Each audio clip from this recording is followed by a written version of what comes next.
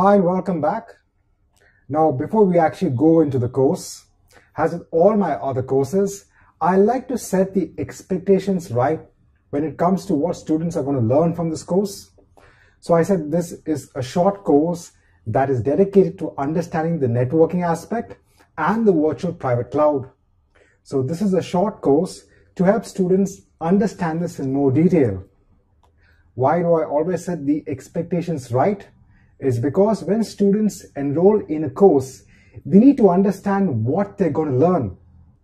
Now, obviously, if you want to learn more, I do have other courses which are also available on the Udemy platform. So if you want to learn the length and breadth of AWS, then obviously you have to go for a course which helps you get certified as an AWS Solution Architect Associate. In such courses, you will learn everything that is required to be known from an AWS perspective about all the services they have to offer. Now, also in this course, I assume that you have at least some prior knowledge on what is cloud computing, at least some IT knowledge, and also you should be having a free tier account or any account with AWS if you want to practice along. So you should be already familiar on how you can log into AWS, and then from there we're going to take it forward. I do have one chapter where I just show you how to create a free tier account. This is just for those students who have not created an account before. But as I said, you should at least have some prior experience on cloud computing, a little bit knowledge on AWS before actually moving forward. With all of that said and done and kept in mind, let's go ahead with this course. Hi and welcome back. Now just a little bit about myself. This is for those students who want to keep in touch with me through various communication channels. So just a little bit about myself first. I'm a big technology enthusiast. I've done certifications on the Amazon Web Services platform. So currently I have all the associate level certifications, and I'm also certified as a security specialist. I'm also certified in Microsoft as well on the Azure platform.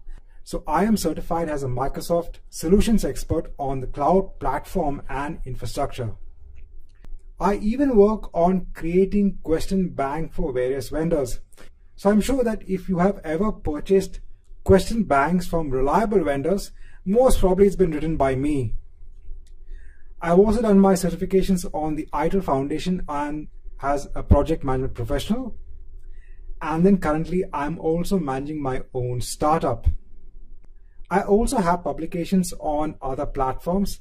I do get requested quite a lot to create different videos on different platforms. So again, for those who are interested in getting in touch with me, you can connect to me and message me on LinkedIn. Else, you can also email me on alan@cloudportalhub.com. So this is for those students who want to message me on a regular basis, who want to keep in touch. We can discuss technical issues. If you want, I can also send you updates on courses and new courses as well, because I know a lot of students want to learn about multiple technologies and cloud platforms.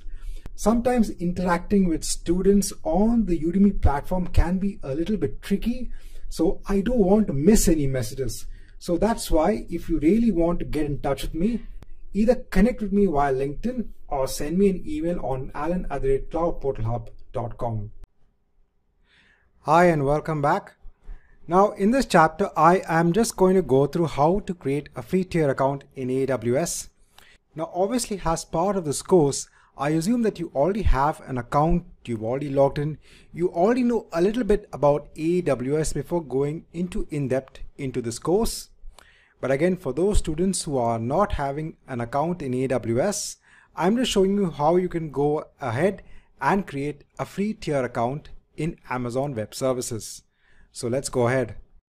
So here I've just opened the documentation for the free tier which is available from AWS. Now, in order to practice, in order to work with AWS resources, you need to create an account first. Now, there are different types of accounts that's available. But normally, if you're just fresh to AWS, if you're fresh to cloud computing, AWS gives you this ability to create something known as a free account. So in the free account, you get 12 months free worth of a certain number of services. After 12 months, you start getting charged for the usage of those services. Now, please also note that there are only certain number of services which are free.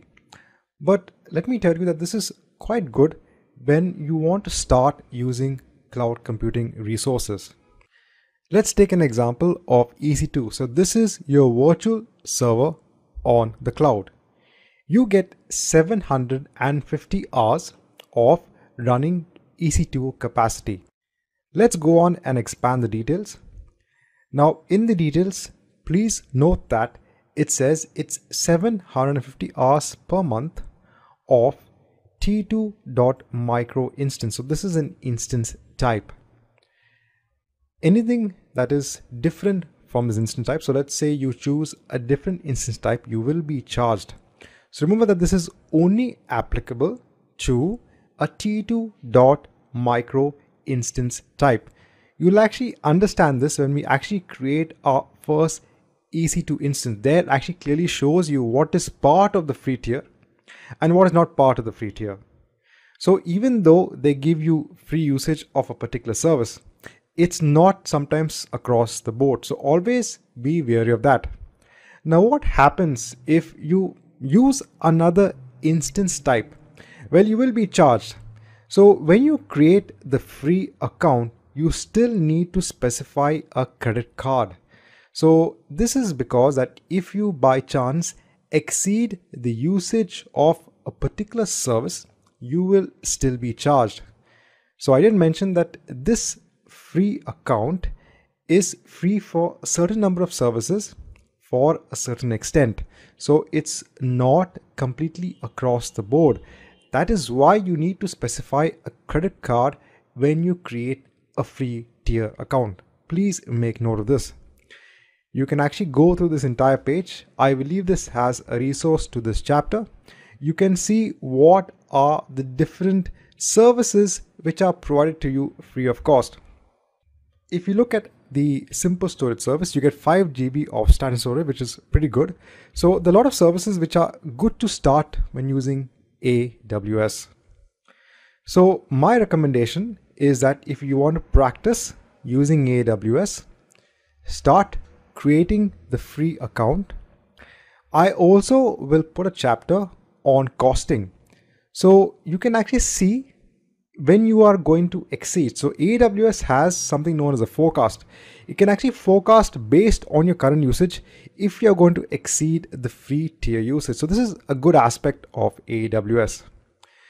So I encourage you all to create this free account so that you can actually start learning about AWS and cloud computing.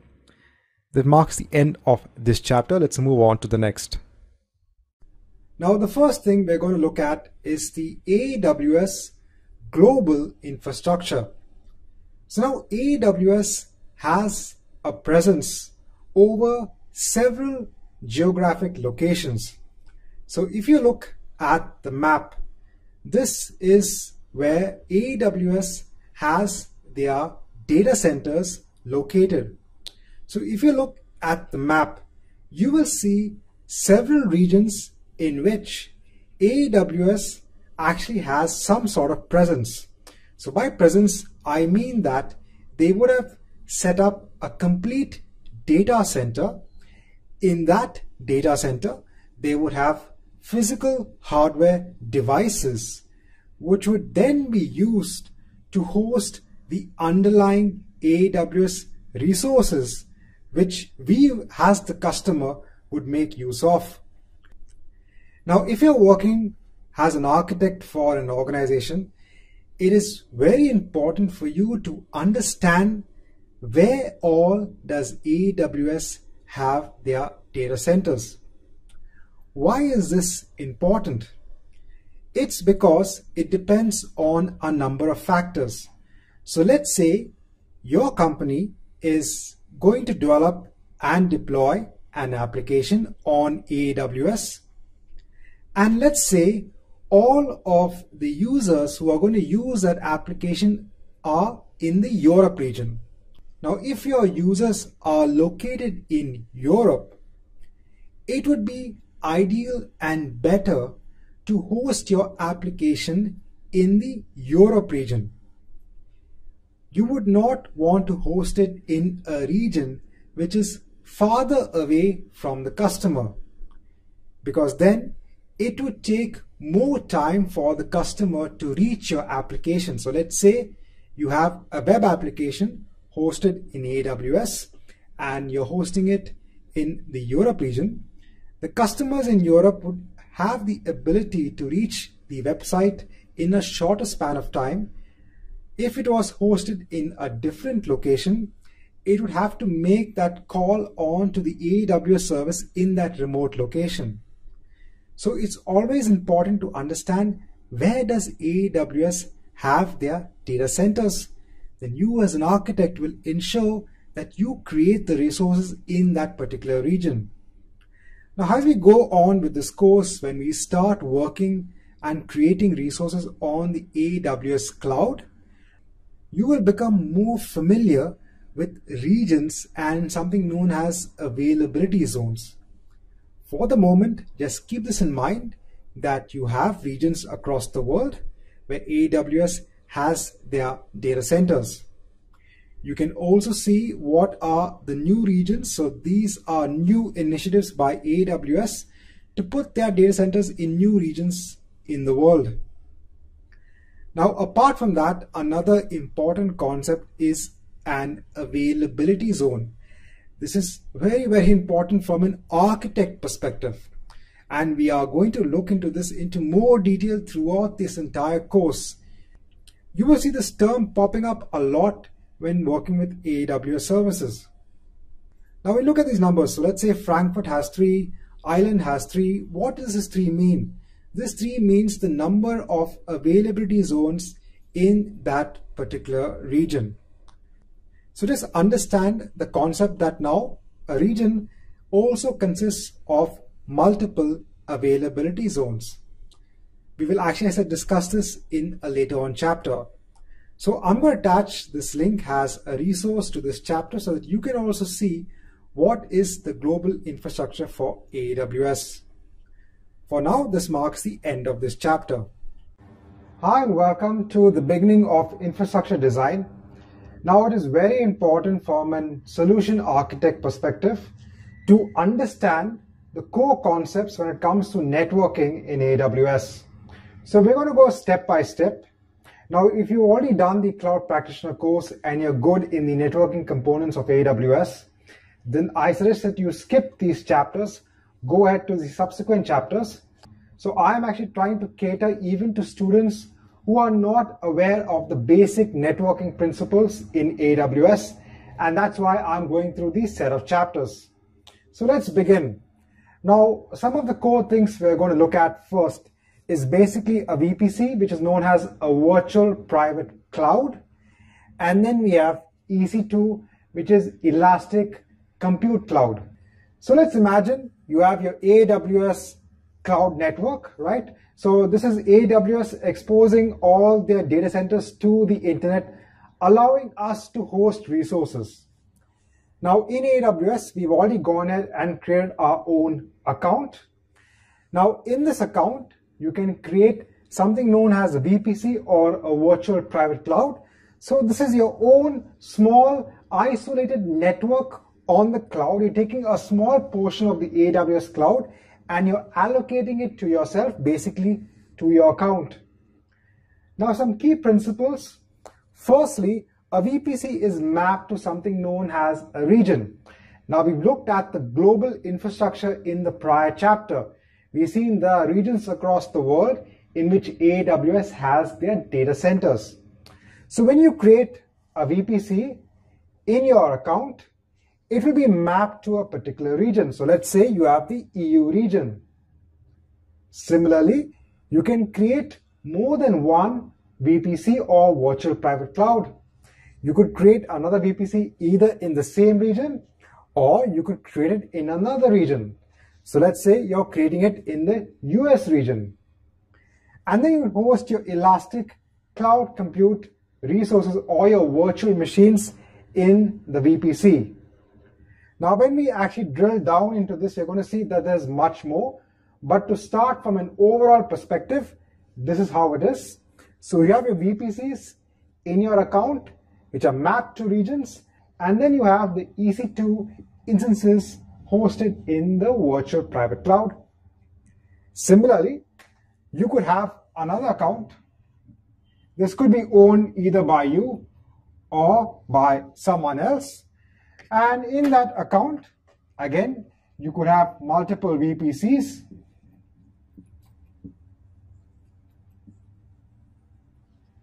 And in the VPC, again, you could host your EC2 instances. So this is how basically it works. AWS is allowing you to take a portion of their cloud to host the resources. Right, so this is part one of understanding VPC and the Elastic Cloud Compute Service. Hi, and welcome back.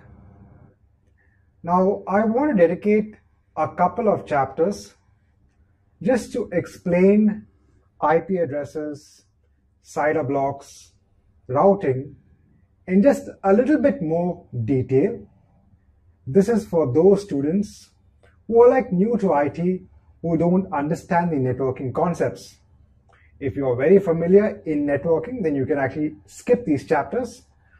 I suggest to cater to all of my students. For those who don't understand these basic concepts, I want to explain to them. So let's get started. Now over here, I just have two simple servers. They could be even clients. Now, in order for servers to talk to each other, or even for a server to talk to the internet, you need to have something known as an IP address. It is this IP address that uniquely identifies a particular node. By node, I mean the server in this case. Now, even when you have your mobile phone, if you are connecting to the internet, automatically it will get an IP address. This IP address allows it to communicate with the internet. Similarly, if you have a tablet, an iPad, anything that needs to communicate with another device needs to have an IP address. So now, to explain to you why do you need to have this IP address is because of how traffic gets routed from one node to another.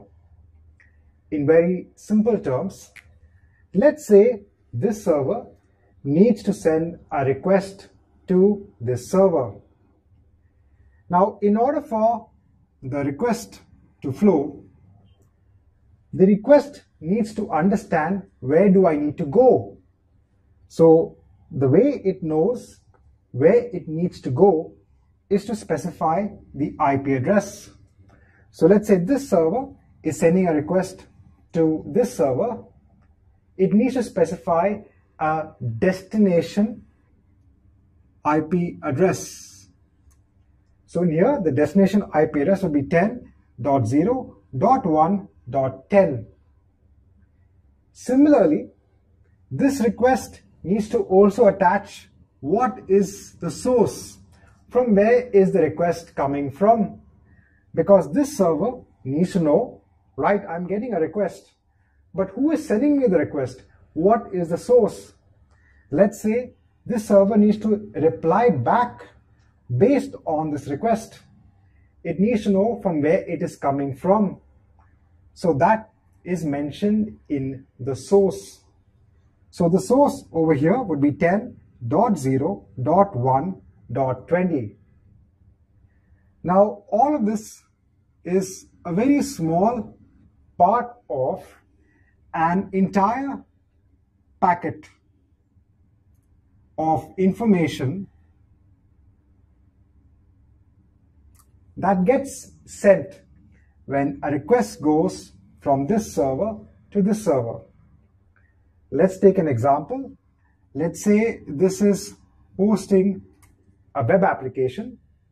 You're making a request from this server to fetch a web page, a simple HTML page. So this is a request. In that request, a small part will be the source and destination IP address. The rest of the packet contains information on what is the request details. So for example, what is the HTML page you are trying to request? We're not going into that details. I just want to explain to you the source and the destination in terms of the IP. Now, normally all IP addresses are attached to something known as a NIC card or a network interface control card. So this NIC card contains the information, that is the IP address and other information, and is responsible for ensuring it sends the information or the packet. So the packet in the end is sent by the NIC card. This NIC card is a separate device which is attached to your server or device or node basically. Now in AWS, your server is nothing but your EC2 instance, right? And this NIC card is known as an ENI, which is an elastic network interface.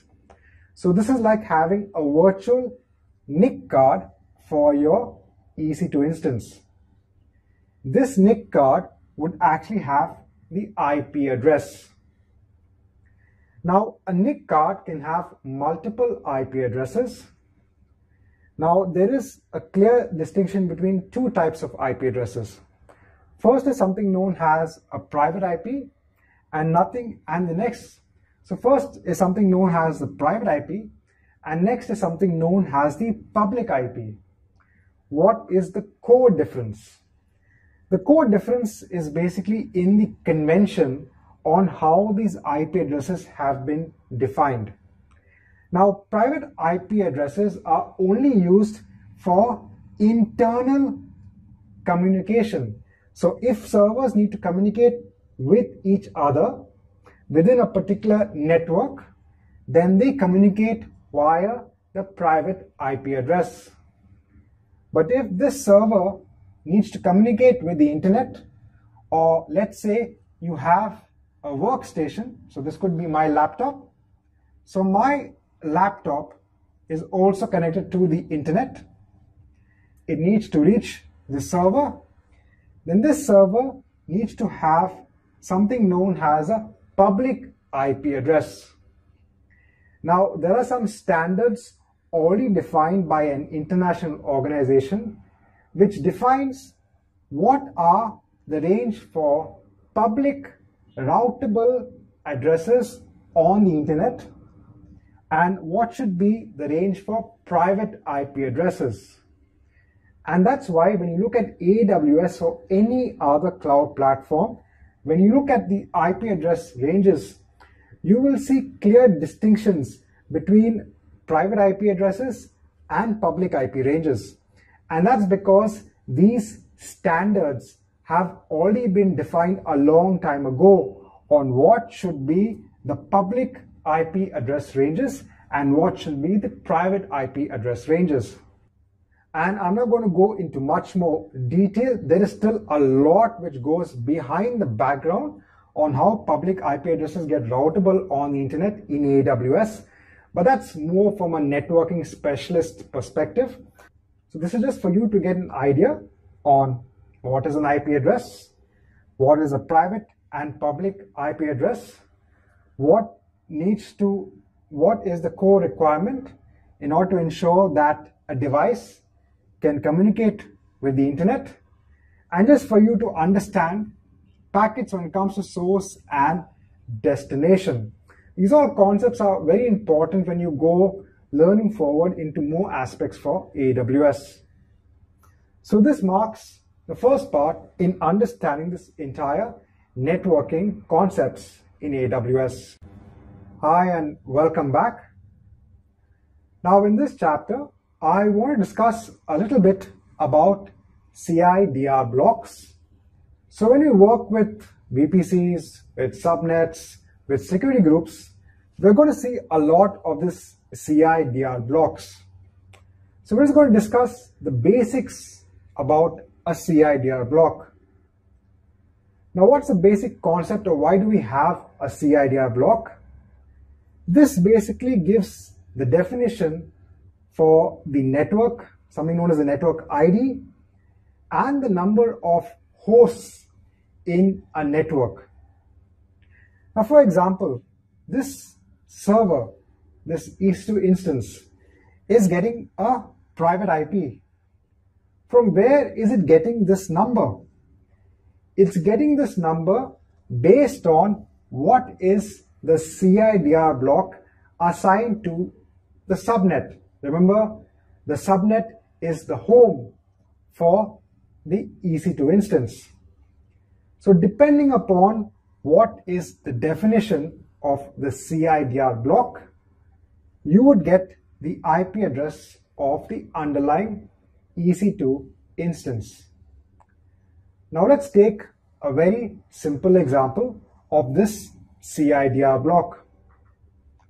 Now what does the /24 mean? The /24 means that this is the network mask. What exactly is the network mask, or something known as the network ID? For that, let's understand very quickly the private or an IP address. Now you can read this IP address. This is something in human readable form. But when it comes to the underlying network card or the underlying server, it understands everything in bits and bytes. So actually, the IP address is nothing but a collection of bits. But for you to understand it properly in a human readable format, it has been given, or it has been decided to basically give numbers for these underlying bits. So each dot basically represent a division of the number of bits, or basically a byte. Remember, 1 byte is 8 bits of information. And what is a bit? A bit is nothing but 0 or 1. Very basic. We're going to very basic. So if you look at the first number, 10, it's actually represented by 8 bits. So if you convert this to bits, you get 0, 0. You basically get this representation in bits. Similarly, all of these have 8, 8, 8 bits. And this is nothing but a 32-bit IP address. This is also known as IPv4. So this is a 32-bit address that is assigned to your NIC card. Just to make it in a human readable format, you will see it has this number. So we come back. So I said that /24 means that this will be the network mask. So to make it very simple, again you create 8 bits. Now since this is /24, so it means that 8 plus 8 plus 8, that's 24 bits are marked as 1 or turned on. That means this represents 10, this represents 0, and this represents 1. This becomes your network ID. So this part of the IP address is your network ID, and this last part is known as the host ID. So if you have another server in the same subnet, it will have the same network ID but a different host ID.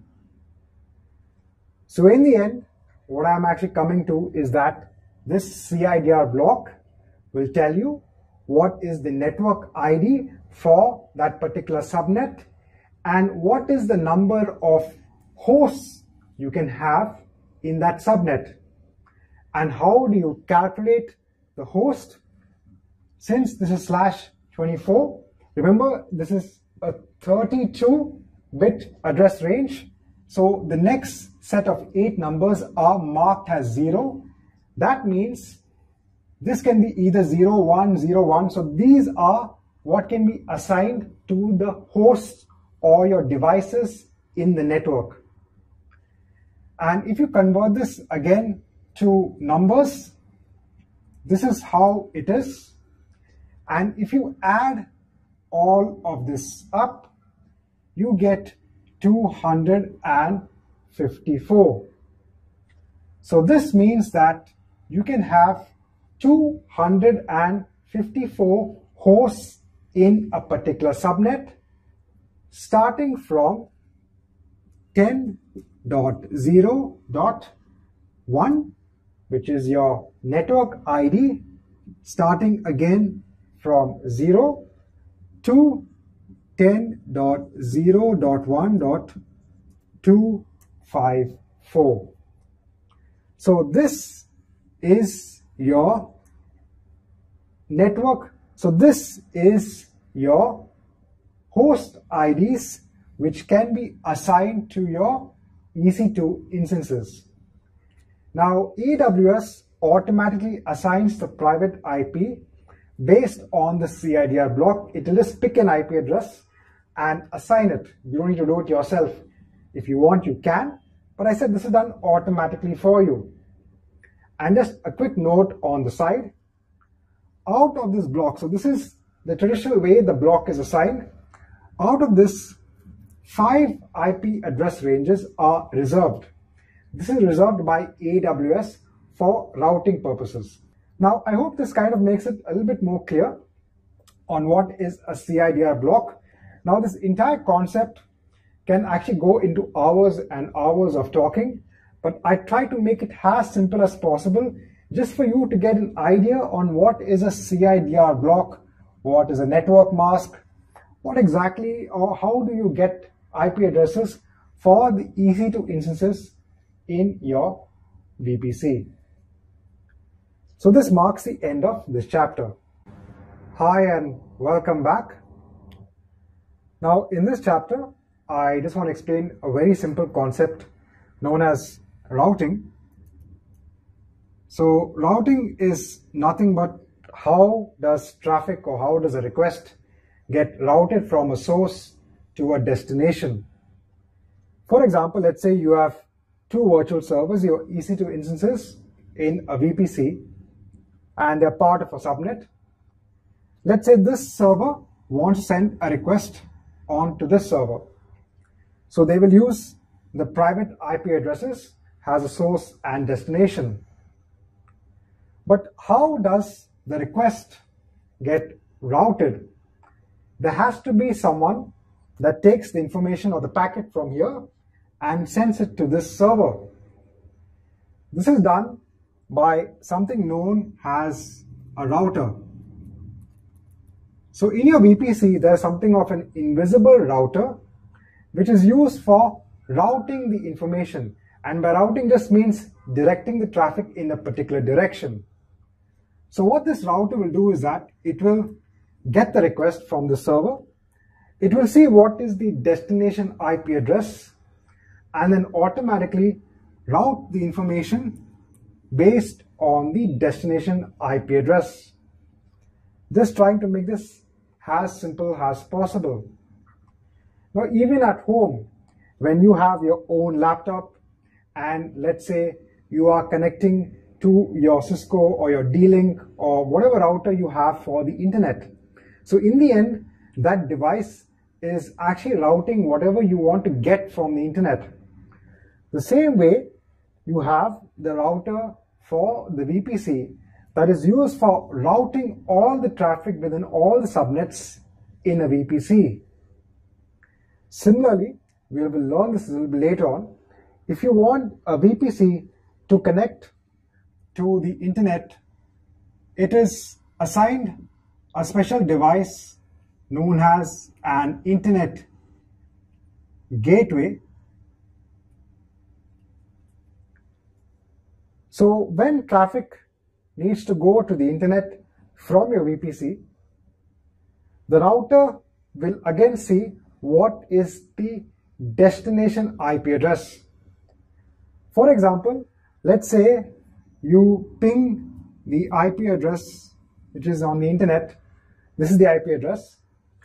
It doesn't belong to any of these IP address ranges. So the router knows this has to go to the internet. So what the router will do, let's say this is the server which needs to go to this IP address. It will take the request will go to the router, and instead of routing the information internally, it will route the information via the internet gateway. The request will go on the internet. When the response comes back, it will go back to the router, and the router will forward it back to the server. The router does everything that's necessary to ensure that when you send something, it is responsible for getting the response back. So this is the main aim of a router. I just want to explain the invisible router that's available in the VPC. You will never see this. The only thing which allows you to control how this router behaves is something known as a route table. So the route table basically defines that if you're going to a particular destination, where should it go to? So for example, if you are just routing information internally, you route it through something known as local. So this is the logical name given to this invisible router. Or if you have to go to the internet gateway, then you specify the internet gateway ID. So this chapter was just to explain the basics of routing in AWS. Hi and welcome to the second part in understanding the virtual private cloud and your elastic compute cloud service. So now we're going to dwell a little bit deeper into the virtual private cloud. Now, when you define a virtual private cloud or a VPC, you also have to define something known as a subnet. Now, for those who are not familiar with networking, I said think of the VPC as a home for your virtual servers. And within that particular home, you again have a logical grouping of networks. These are like child networks as part of the main parent network known as subnets. Now, the main parent network, your virtual private cloud, has something known as a CIDR block. Now, what is this CIDR block? In layman terms, it basically allows the virtual servers to get something known as an IP address. This IP address is like giving it an address for your virtual server. So if you have another virtual server or an EC2 instance which needs to communicate with this one, how would it do it? It would do it via the IP address. So it's like this virtual server is trying to understand, how do I come here? How do I communicate with this EC2 instance? Well, it will take the private IP address of this virtual server, which in this case, I've just given an example as 10.0.2.10. How does it get this IP address? This IP address is actually coming from the CIDR block or the IP address range of the subnet. And how is the subnet getting this CIDR block?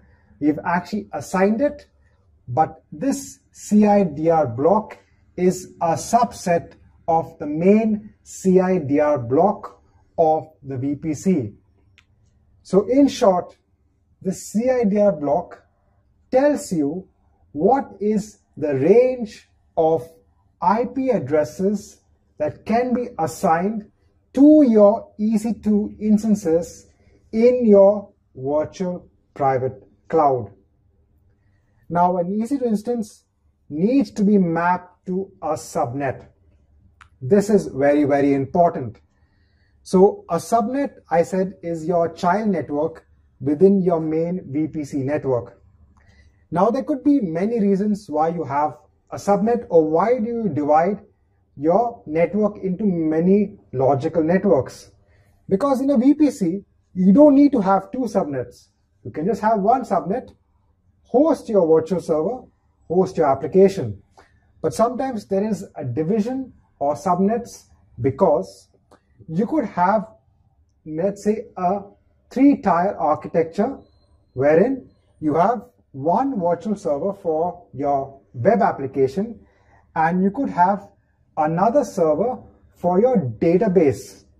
Now, in order to logically separate them, because you should not be having your web server and your database server in the same location or in the same subnet, you could have two different subnets. So you could have one subnet for your web application and another subnet for your database application. So as we move along, as I said, throughout this entire course, till the very end, when we're actually looking at design patterns, looking at how to design your applications, all of this will just fit in place. If you're new to networking, if you're new to architecture, yes, this might kind of be a little bit too much, but I said I'm going step by step and making you understand in the best way possible on what is the next category which I'm trying to explain, and that is the subnet and the CIDR block. Right, so that marks the end of this part in which we've deep dive into the subnet and the VPC. Hi and welcome back. Now in this video, I want to talk about the next important concept, and that is AZ, or availability zones. Now, an availability zone is basically a grouping of either one or multiple data centers. So over here, I am showing you just a simple diagram of two data centers. So what exactly again is a data center? This is the building which AWS is using to host its physical servers. And on this physical servers, we are actually hosting our AWS resources. Now also just a quick note, I'm making use of these icons in my diagrams because you as an architect have to be familiar also at some point in time when you're making architecture diagrams to actually make use of these icons. So to make it simpler for you, I'm explaining all of this using these icons in my whiteboard presentations. Right, so let's go back. So we have our data centers. I said an availability zone is basically mapped to one or multiple data centers. Now within a particular region, so I told you in an earlier chapter that when you create a VPC, it's mapped to a particular region. So let's say we have created our VPC in the EU region. Now each region, as I mentioned, is a collection of multiple availability zones. So let's just imagine that this region has two availability zones, and each availability zone has separate data centers. So there is again kind of a physical division between these availability zones. Now why do we have availability zones in the first place? So let's look at our previous architecture diagram in which we had a VPC, we had two subnets, and we had our servers in each of these subnets. Now when you create a subnet, you have to logically map it to an availability zone. Now you could have a subnet mapped to the same availability zone. So you could have this subnet mapped to this availability zone, or you could have this subnet mapped to another availability zone, and this is a good architecture practice. Why? Let's say for whatever reason this data center goes offline, because things can happen. So there could be a power outage, there could be loss in network connectivity. This data center could go down. That means this availability zone is down, and that means that this EC2 instance will also not be reachable. Note that it's not going to be terminated or lost forever, but for a brief moment of time, since this data center is down, AWS must be working to make it up, but in the meantime, your EC2 instance is down. But since you have another subnet, since you have the EC2 instance in that subnet, this would still be available because this data center would still be up and running. That's why a region has multiple availability zones and allows you as the architect to architect or design your application in such a way to spread your resources across multiple availability zones. At this point in time, I also want to let you know if there is something known as a disaster wherein the entire region goes down, then you have to make arrangements. There are ways in which you can actually port this entire architecture onto another region. So I hope things are falling in place. We've talked about the VPC, the subnet, the EC2 instance, and your availability zone. So this marks the end of this chapter. Hi and welcome back. Now in this chapter, we are actually going to discuss the different elements or components of the VPC. This is important for you to understand when you want to actually communicate with your virtual server from, let's say, your workstation. So let's say you're working on your workstation, you want to log in to the virtual server, you want to maybe install some application, install a web server. You basically want to do something on that virtual server. Now, as an architect, you have to understand the different components of the VPC and how they work. Because remember, this is your own virtual private network on the AWS cloud. Now, I've got a lot of stuff going on here. I've put a lot of components. So let's look at all of them in much more detail. So we have our VPC.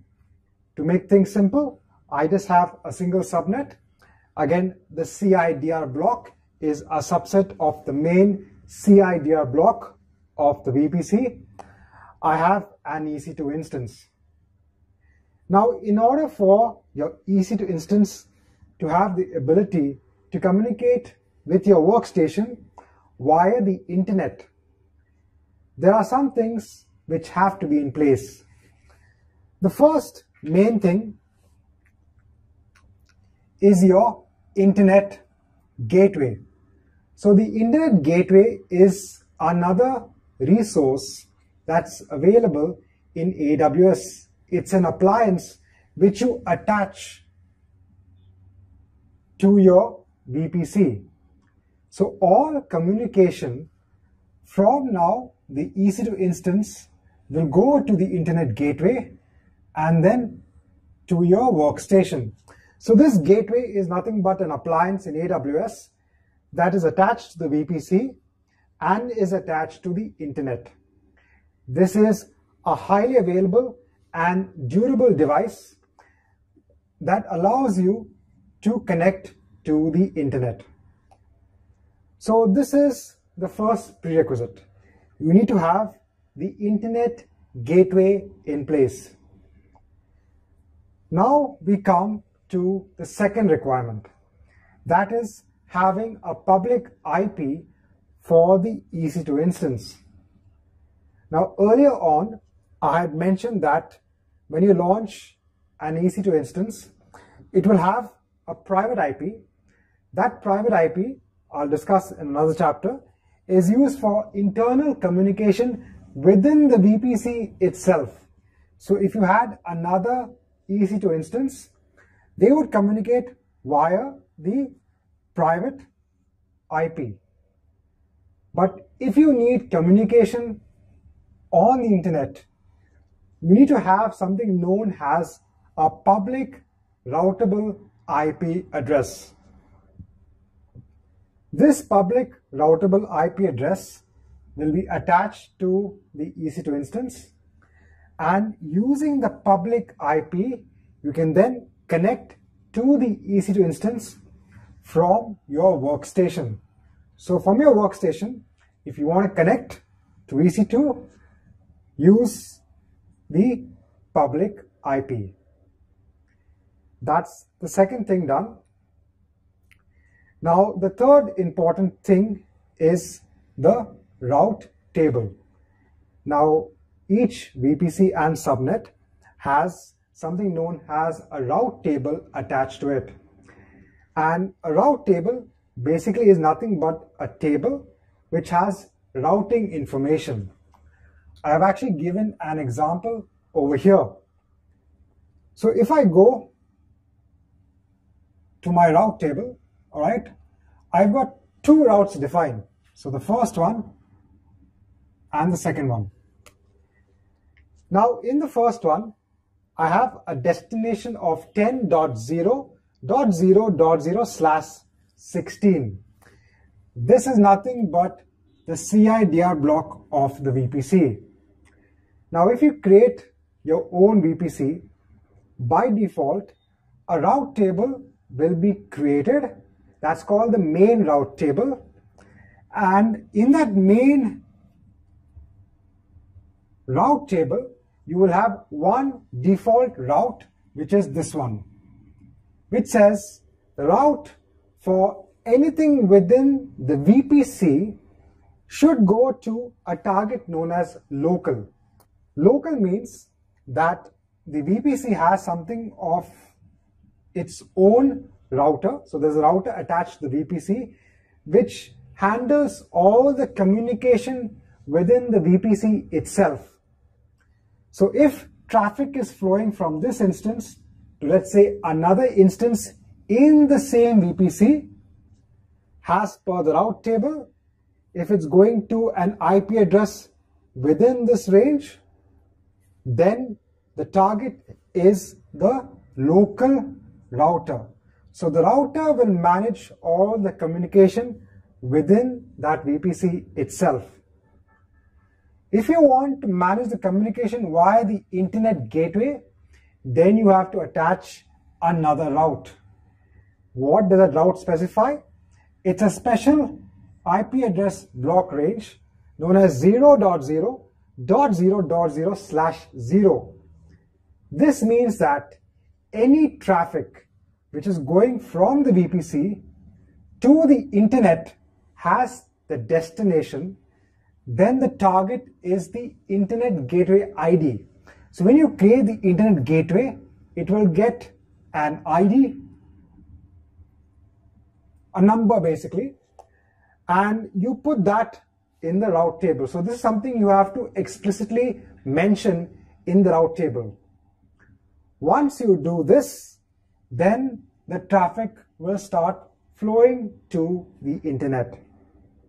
So these are the important aspects when it comes to your VPC.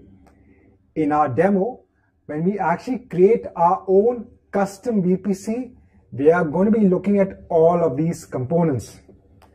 Now, at this point in time, I want to explain to you that in your AWS account, when you create your account, a default VPC will be created in every region. And for each default VPC, you will get a default subnet for each availability zone in that region. Why is this the case? It's because it allows you to quickly provision a virtual server in the default VPC.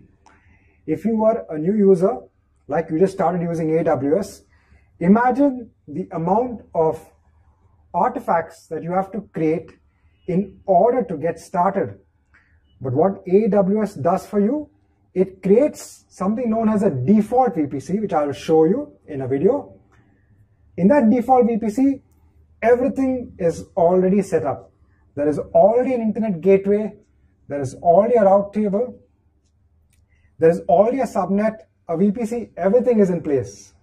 All you have to do is spin up a virtual server or an EC2 instance in that default subnet, and by doing that, you can automatically reach the internet.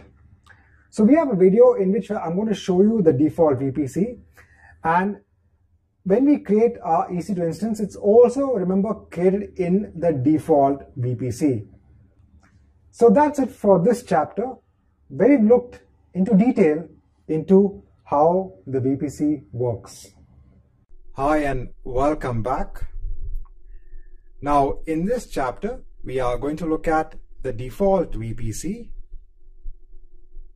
So when you create an AWS account, by default, a virtual private cloud network will be created for you in each region of your account. So let's say if you're working in the Frankfurt region, so the Frankfurt region has a code of EU Central 1. Here you will find a default VPC which has a CIDR block of 172.31.0.0/16. In this VPC, you will get 3 subnets.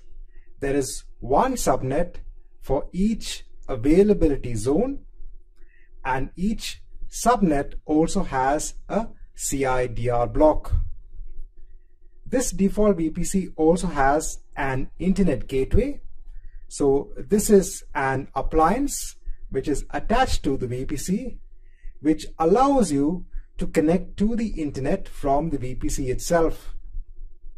So if you have a virtual server that is hosted in the VPC, this virtual server can connect to the internet via the internet gateway appliance. Now apart from that, you also get default security groups, network access control lists, and a route table. We're going to go through all of this in subsequent chapters. But now let's go to the AWS console. I just want to show you the default VPC. So here I am in the AWS console. Now currently I'm in the Frankfurt region. So these are where you can see all the regions which are associated with your AWS account. Now I'm in the Frankfurt region, and in the Frankfurt region, let me now go on to network and content delivery and go on to VPC, our virtual private cloud. Now by default, if you go on to the VPC section, you will see one default VPC already created for you. This has a CIDR block. And if you go on to the subnets, you will get 3 subnets. And these subnets are all mapped to the different availability zones.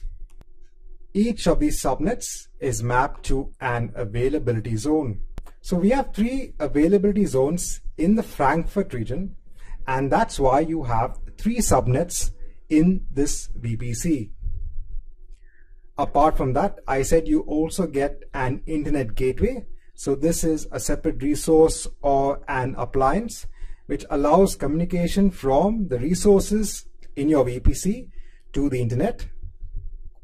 Apart from that, you get a route table. So the route table basically decides on how the routing works in the VPC itself. We will cover this in subsequent chapters. And then apart from that, you also get network ACLs or access control lists. So this is used to basically control the flow of traffic into the subnets or into your VPC. And then you get a default security group, which basically decides on what is the traffic that can flow into the virtual servers hosted in your VPC. Now, if I go from the Frankfurt region to, let's say, the Ohio region, right? So this is the default VPC that I have in the Ohio region. If I go on to the subnets, you can again see that we have 3 subnets, but this time they are mapped to different availability zones, and these availability zones are basically part of the Ohio region. So you can see that in each region that you go into, you will get a default VPC along with the default subnets. You will also get the other artifacts such as the internet gateway, the route tables, the security groups, and the network access control list. And the entire idea behind the default VPC is to allow you to quickly start spinning up virtual servers on the AWS cloud. You don't need to do the hard work of creating the VPC. If you're just testing how virtual servers work, this is the perfect place. When you start going into more advanced techniques when it comes to AWS and you start building your own environments, then you start creating your own custom VPCs. For now, this marks the end of this chapter. Hi and welcome back. So now we've looked at the virtual private cloud. We've looked at subnets. Now let's have a look at EC2. And after this, we're going to jump into our demo. So we're going to build our first EC2 instance. Now when you build an EC2 instance, there is a lot going on. So there are a lot of aspects that you have to specify when you create your EC2 instance. I'm going to briefly go through each one of them. Then we're going to our demo just to show you, or let's start working with EC2. And then after that, we're actually going to go on and go through each one of these in further depth because it is important to understand this from an associate perspective. So from EC2, this is our virtual server on the cloud. So let's say if you wanted to host a virtual server, let's say it's a Windows server or it's a Red Hat server, what would you normally do? So we would first either buy physical hardware, then install or host virtual machines on top of this physical hardware. But in AWS, in a matter of steps, using a wizard, you will get a virtual server on the cloud within a couple of minutes. It's so simple. So let's go through the several aspects which you have to understand when you're creating a virtual server. So the first thing in EC2 is the AMI. This is known as the Amazon Machine Image. When you specify an AMI, you are actually specifying what is the underlying operating system that you want. Do you want an Ubuntu server? Do you want Red Hat? Do you want Amazon Linux? Or do you want Windows Server? So this is where you choose what is the template you want to use to create your EC2 instance. Next, we also have to choose the instance type. Now, when you choose the instance type, you are actually choosing the amount of CPU, the amount of memory that's going to be assigned to your EC2 instance. This is obviously a big factor on your cost. So if you're choosing an instance type, which has obviously a higher number of CPUs and a high amount of memory, then you would obviously be paying more. Next, you have the volumes. So volumes is the underlying disks which are used to store your data. So you can specify the volumes and the size of the volumes at this particular point in time. Please note that you can also increase the size of an existing volume at any point in time. Next, we have tags. So tags are used as metadata for your instance.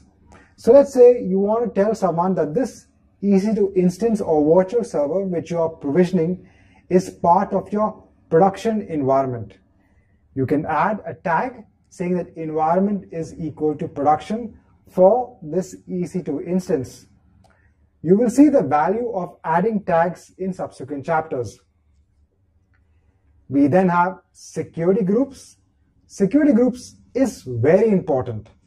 This is used to control the flow of traffic into your EC2 instance. Now, I've given a lot of exams in the AWS. So I've given all the associate level exams and even the security specialist and the networking specialist. And in all of these exams, I see one common pattern. I see that security is a very big aspect in all of these exams. So always focus on security, because even in the real world, security is very important. And AWS does their best to ensure that they have as many security controls as possible and give it in our care so that we can be more responsible about how we host applications in AWS. Now finally, we have our private key.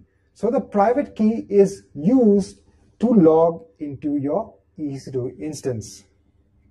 Right, so these are all the aspects which you should consider when you're creating your first EC2 instance. So as I said, in the next chapter, we're going to go into a demo because it's high time we start working on the AWS resources. And then after this, as I mentioned, we will go step by step and understand all of these concepts in more detail. So this marks the end of this chapter. Hi and welcome back. So now we're going to go ahead and create an EC2 instance in this particular video. So now the first important thing is for you to ensure that you are in the region of your choice. So remember that if you are creating, let's say, an EC2 instance, which we are going to be doing in the Frankfurt region, that EC2 instance will not be available in other regions. It will only be available in the EU Frankfurt region. So always ensure that you have first selected your region and then go ahead and create the EC2 instance.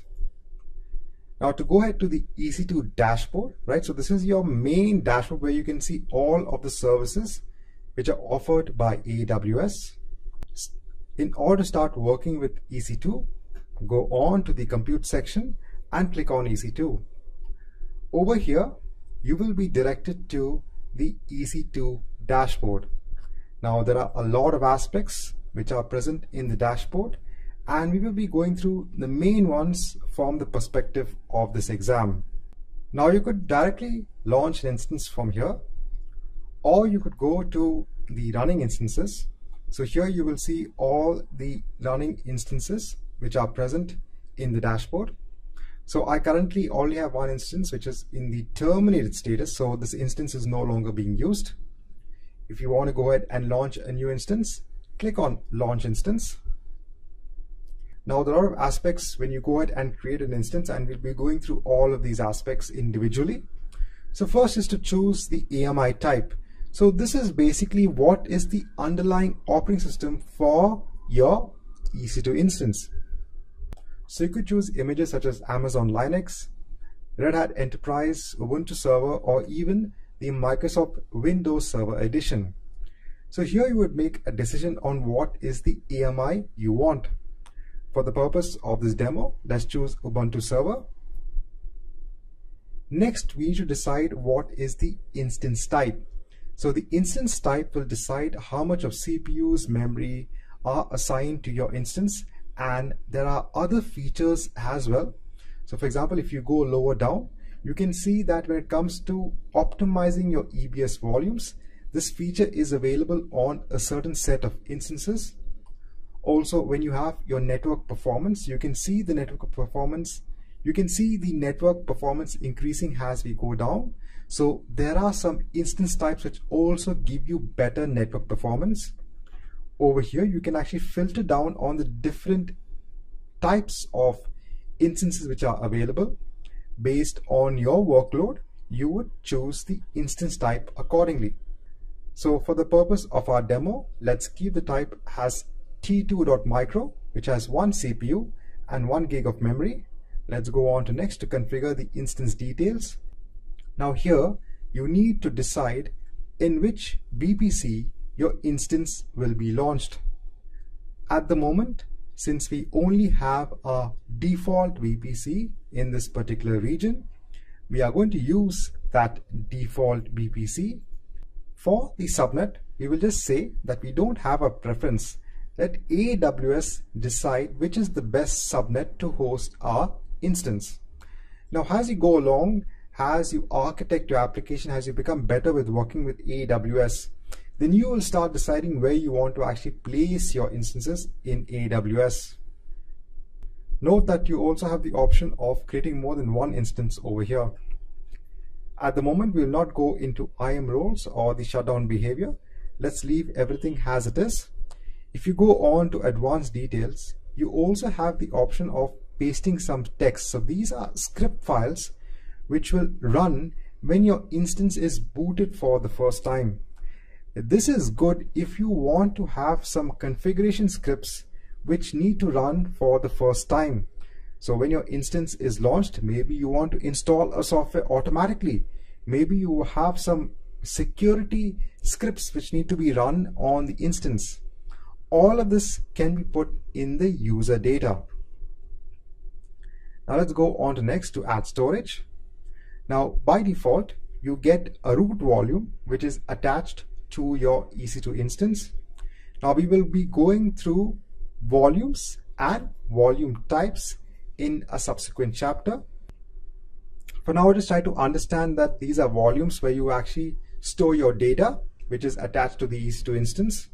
I said currently you have the root volume, but you can also add additional volumes to your EC2 instance. At this moment in time, I just wanted to make a couple of notes. First thing, for the root volume, you only have the options of general purpose SSD, provision IOPS, and magnetic. But when you go and create a new volume, you have a couple of more options available to you. Just to make a note. Next, you can also change the size. So how much size do you want for your volume? Please note that at any point in time, you can actually change the size of the volume even after it is created. Now, if you want to make sure that when you terminate the EC2 instance, the EBS volume also gets terminated, then you can put this flag of delete on termination. Because remember, EC2 is a separate resource, the EBS volume is a separate resource. So you get charged for both. So even if you terminate the EC2 instance, but you don't delete the volume, you will be charged for the volume. So if you don't want to retain the volume, make sure this is checked. In case if you do want to retain the volume for any reason, so one of the reasons which I can think about is maybe your EC2 instance is compromised and you want to do some sort of analysis on the volume, then you don't delete the volume and you keep it, and maybe you attach it to another instance, because you can actually detach volumes from one instance and attach it to another instance at any point in time. Also remember that at this point in time, you can also encrypt your volumes. So by encryption, I mean that all the data which is stored on the volume will be encrypted. Now all of this will be done in the background. You will not see this encryption process happening. When you retrieve the data will be decrypted for you and given to you. But when it's stored on the underlying physical server in the AWS data center, that's the time when it will actually be encrypted. One important point to again note is that you can only enable encryption during the volume creation time. After the volume is created, you cannot enable encryption. You then have to use some operating system level tools to encrypt your data. Now for this moment in time, I'm not going to add another volume because I want to go through volumes, I said, in a subsequent section. And in that section, I'm going to show you how to add volumes to an EC2 instance. So for the moment, let's leave this volume as it is. Let's go on to next to add tags. So tags are something like metadata that's used to describe your instance. Now tags are very useful. For example, from a security purpose, you could add tags saying that, this instance belongs to a production environment and no one should have the authority to shut down this instance. So you can define the sort of policy or security policy based on the value of the tag. So So let's say I want to define a key. I'll define it as environment, and I can put a value of production. So over here, I'm saying that please add a tag to this instance. It's a simple key value pair. We can then define, I said, security policies based on this key value pair, saying that if any key equals environment, and for that environment, if it has a value of production, then no user should have the authority to shut down or terminate the instance. So this is one of the use cases of tags. Tags are also very important and useful when it comes to billing. We will go through tags in a subsequent chapter. Next is our security group. So our security group is used to control the traffic which flows into our instance. Now for the moment, let's create a new security group. So let me call this as web server. So we'll be having again one dedicated chapter just for security groups, because this is important from a solutions architect exam perspective. I'm going to leave the default rule as it is. So this rule basically allows me to log into the instance via the secure shell. I'm going to go ahead and do a review and launch. So you can go ahead and review all the settings and then finally click on launch. Now over here, I'm presented with a screen of saying that I don't have a key pair. So what exactly is a key pair? A key pair is used to actually log into your instance at a later point in time. This is one of the security measures which is in place by AWS to ensure that you can securely log into your EC2 instance. Now currently I don't have an EC2 key pair in my region. So I'm going to say create a new key pair. Let me give a name. Let me download the key pair. After the download is complete, you store the key in a secure location, because this key will be used to log into your instance. Now I'm going to go ahead and launch the instance because all of the steps are done. I'll go on to view instances. So now currently my instance is in the pending state. So the instance is now being provisioned by AWS. So we've seen there's a lot of steps which actually go into creating an EC2 instance, and we are going to go into the different aspects of what we've actually seen in the screens, because it is important from understanding what exactly goes behind creating an EC2 instance. Now some of the other things which is important to understand, at least from this perspective, you can see that the state has already changed. It's now in the running state. You can see how quickly the server has been provisioned on AWS. Again, coming back, so you can see that the instance receives something known as a public DNS name and a public IP. So this can be used to actually log into your EC2 instance.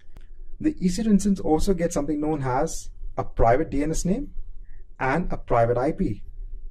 So this is used for internal communication between your EC2 instances. Right, so we've done quite a lot. We've created our first EC2 instance, and if you are new to this, I know it will seem like a lot of steps, but once you start getting used to it, it just becomes like bread and butter. It will become easy for you to start creating your EC2 instance.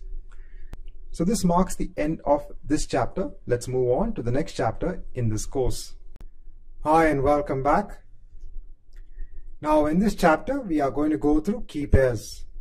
Now a key pair is a combination of a public and a private key. Now key pairs are used as a secure way to log into your EC2 instance. Now in order to actually work with your EC2 instance with a key pair, you need to have a public and a private key. So when you create your EC2 instance, you have the ability to create the key pair along with the EC2 instance itself. Now in the key pair, the public key is actually stored on the server itself, and then you use the private key to log into the server. Now because the private key matches the public key, you can only use that private key to log into the instance. You cannot use another private key. That private key will be matched against the public key, and then the connection will be established. So if you use the wrong private key to log into an EC2 instance, it will not allow you. So when you generate the key pair in AWS, it's generate as a .pem file. You then use PuttyGen, it's a tool to pull out the private key from the file. Because by default, the public key will already get stored on the server itself. You need to pull out the private key from this .pem file in order to log into the EC2 instance. Once you actually use PuttyGen, you'll get something known as a .ppk file, and that's the file you will use to log into the server.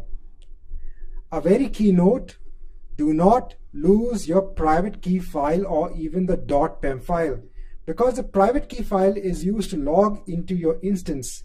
If you lose both the private key file and the .pem file, you will have an issue logging into your instance. Now, I quickly just want to go to the AWS documentation. I just want to show you another aspect when it comes to logging into your instance. So here we are in the AWS documentation. Now, the other aspect I want to show you is the user ID when you actually log into your EC2 instance. So when we created our EC2 instance, we logged in as the username of Ubuntu.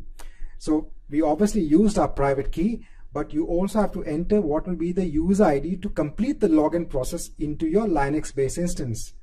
So let's say you are creating an instance out of a Debian AMI, then the username should either be admin or root. So in addition to the private key file, also ensure that you specify the right username. So this marks the end of this chapter on the private key file. Hi and welcome back. So now in this chapter, we are going to look at how to connect to our EC2 instance. So in the earlier chapter, we had spun up a new EC2 instance or a virtual server on the cloud. It's now time to connect to that instance. Now, in order to connect to that instance, we have to do a couple of prerequisite steps. So the first is to make use of that key pair which we generated when we created our EC2 instance.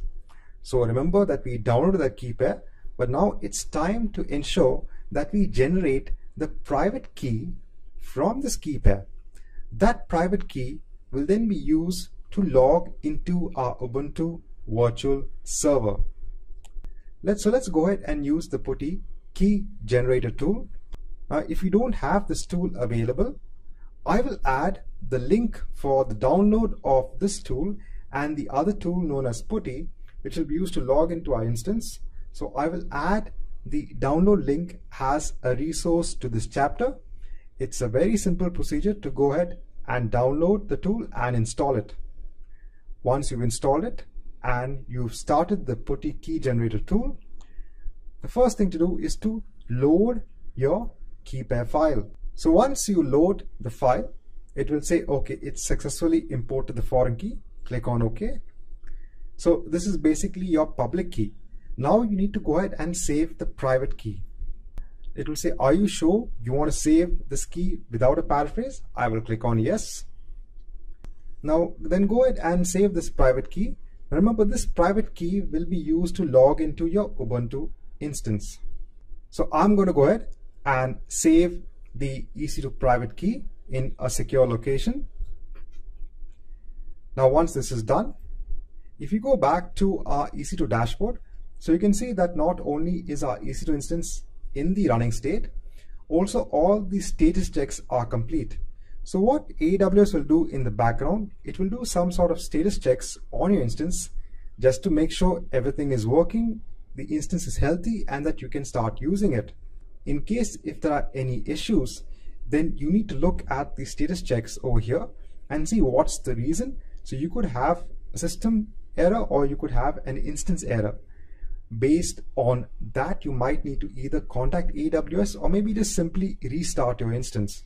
So now over here, I have the Putty tool, which is used to connect from Windows to a Linux-based instance. So now first thing, we need to go on to SSH, go to authentication, and now browse for the private key file which we just created.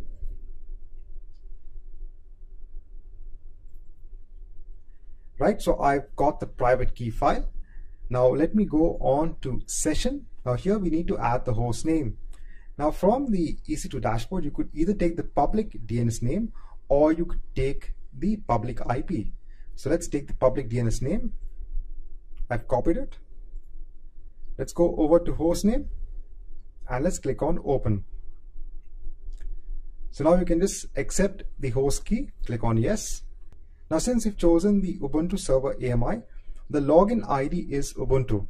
Now I will again add another link as a resource to this chapter which tells you what is the username you should use in case if you are choosing another type of AMI. So for example, let's say you're choosing a Red Hat AMI, the username will be different. It won't be Ubuntu. Because I've chosen an Ubuntu AMI, that's why the user ID is Ubuntu.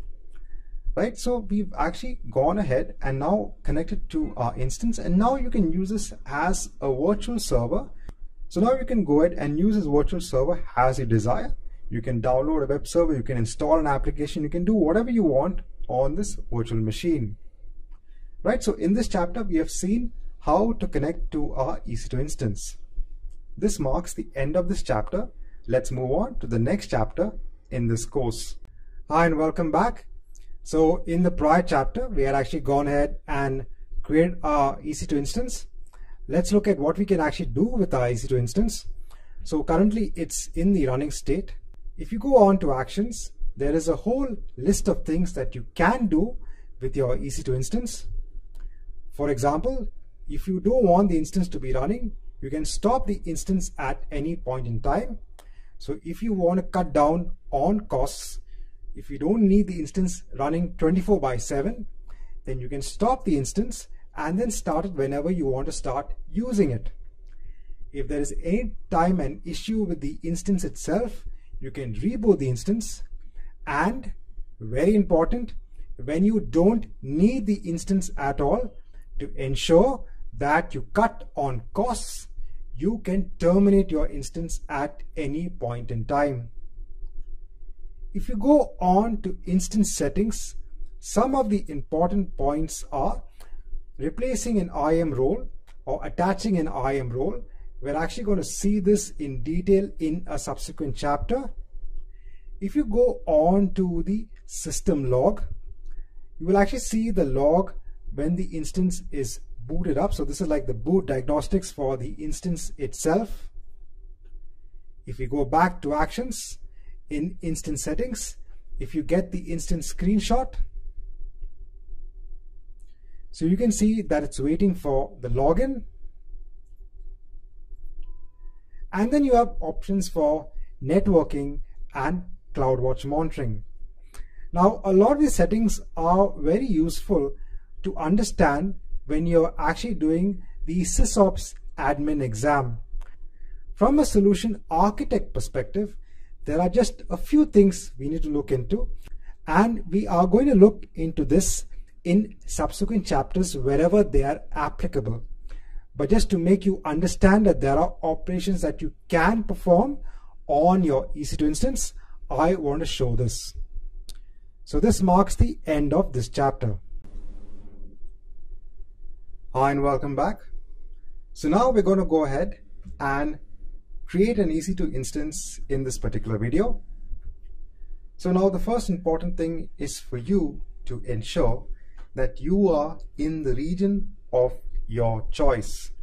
So remember that if you are creating, let's say, an EC2 instance, which we are going to be doing in the Frankfurt region, that EC2 instance will not be available in other regions. It will only be available in the EU Frankfurt region.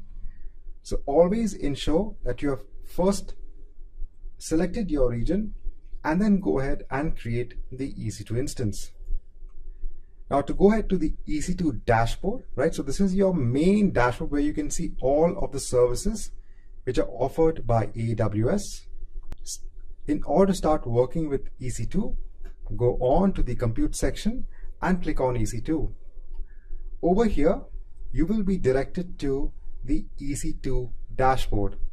Now there are a lot of aspects which are present in the dashboard, and we will be going through the main ones from the perspective of this exam. Now you could directly launch an instance from here, or you could go to the running instances. So here you will see all the running instances which are present in the dashboard. So I currently only have one instance which is in the terminated status, so this instance is no longer being used.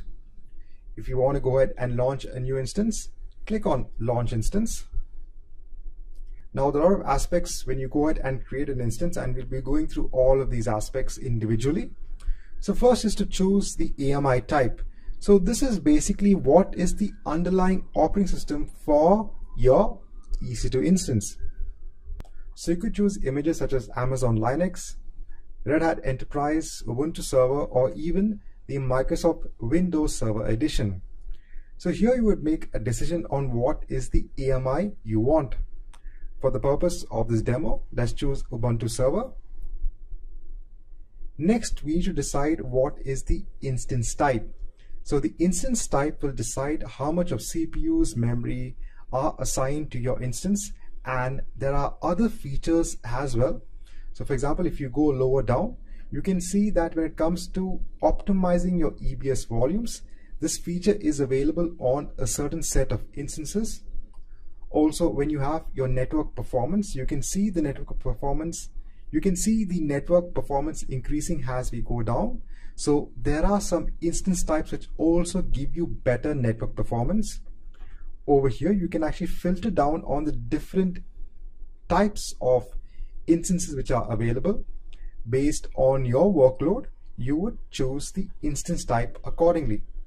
So for the purpose of our demo, let's keep the type as T2.micro, which has 1 CPU and 1 gig of memory. Let's go on to next to configure the instance details. Now here, you need to decide in which VPC your instance will be launched.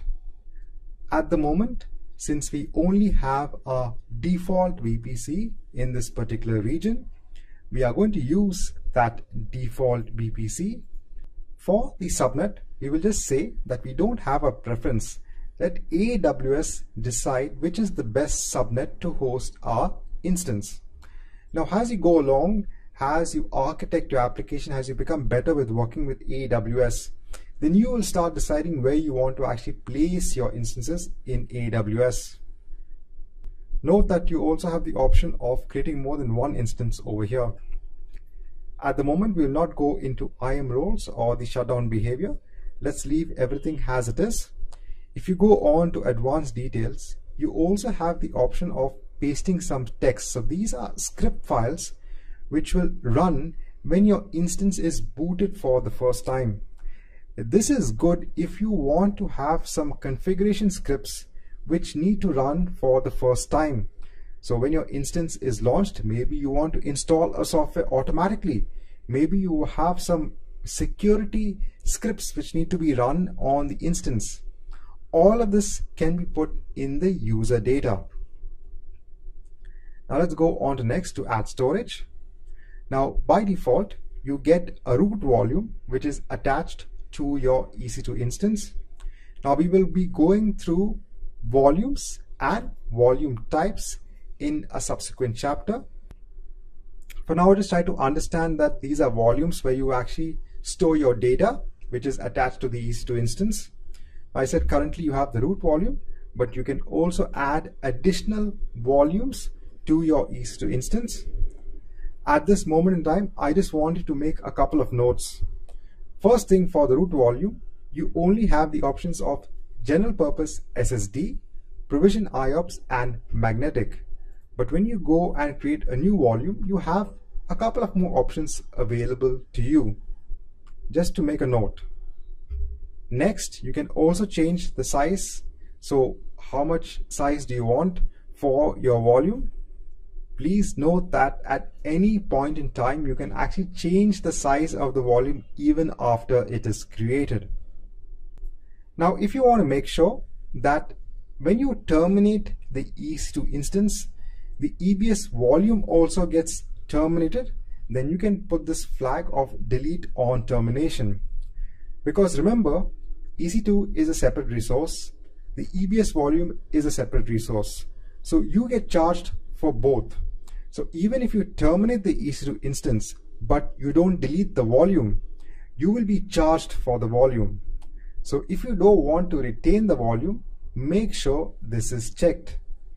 In case if you do want to retain the volume for any reason, so one of the reasons which I can think about is maybe your EC2 instance is compromised and you want to do some sort of analysis on the volume, then you don't delete the volume and you keep it, and maybe you attach it to another instance, because you can actually detach volumes from one instance and attach it to another instance at any point in time. Also remember that at this point in time you can also encrypt your volumes. So by encryption, I mean that all the data which is stored on the volume will be encrypted. Now all of this will be done in the background. You will not see this encryption process happening.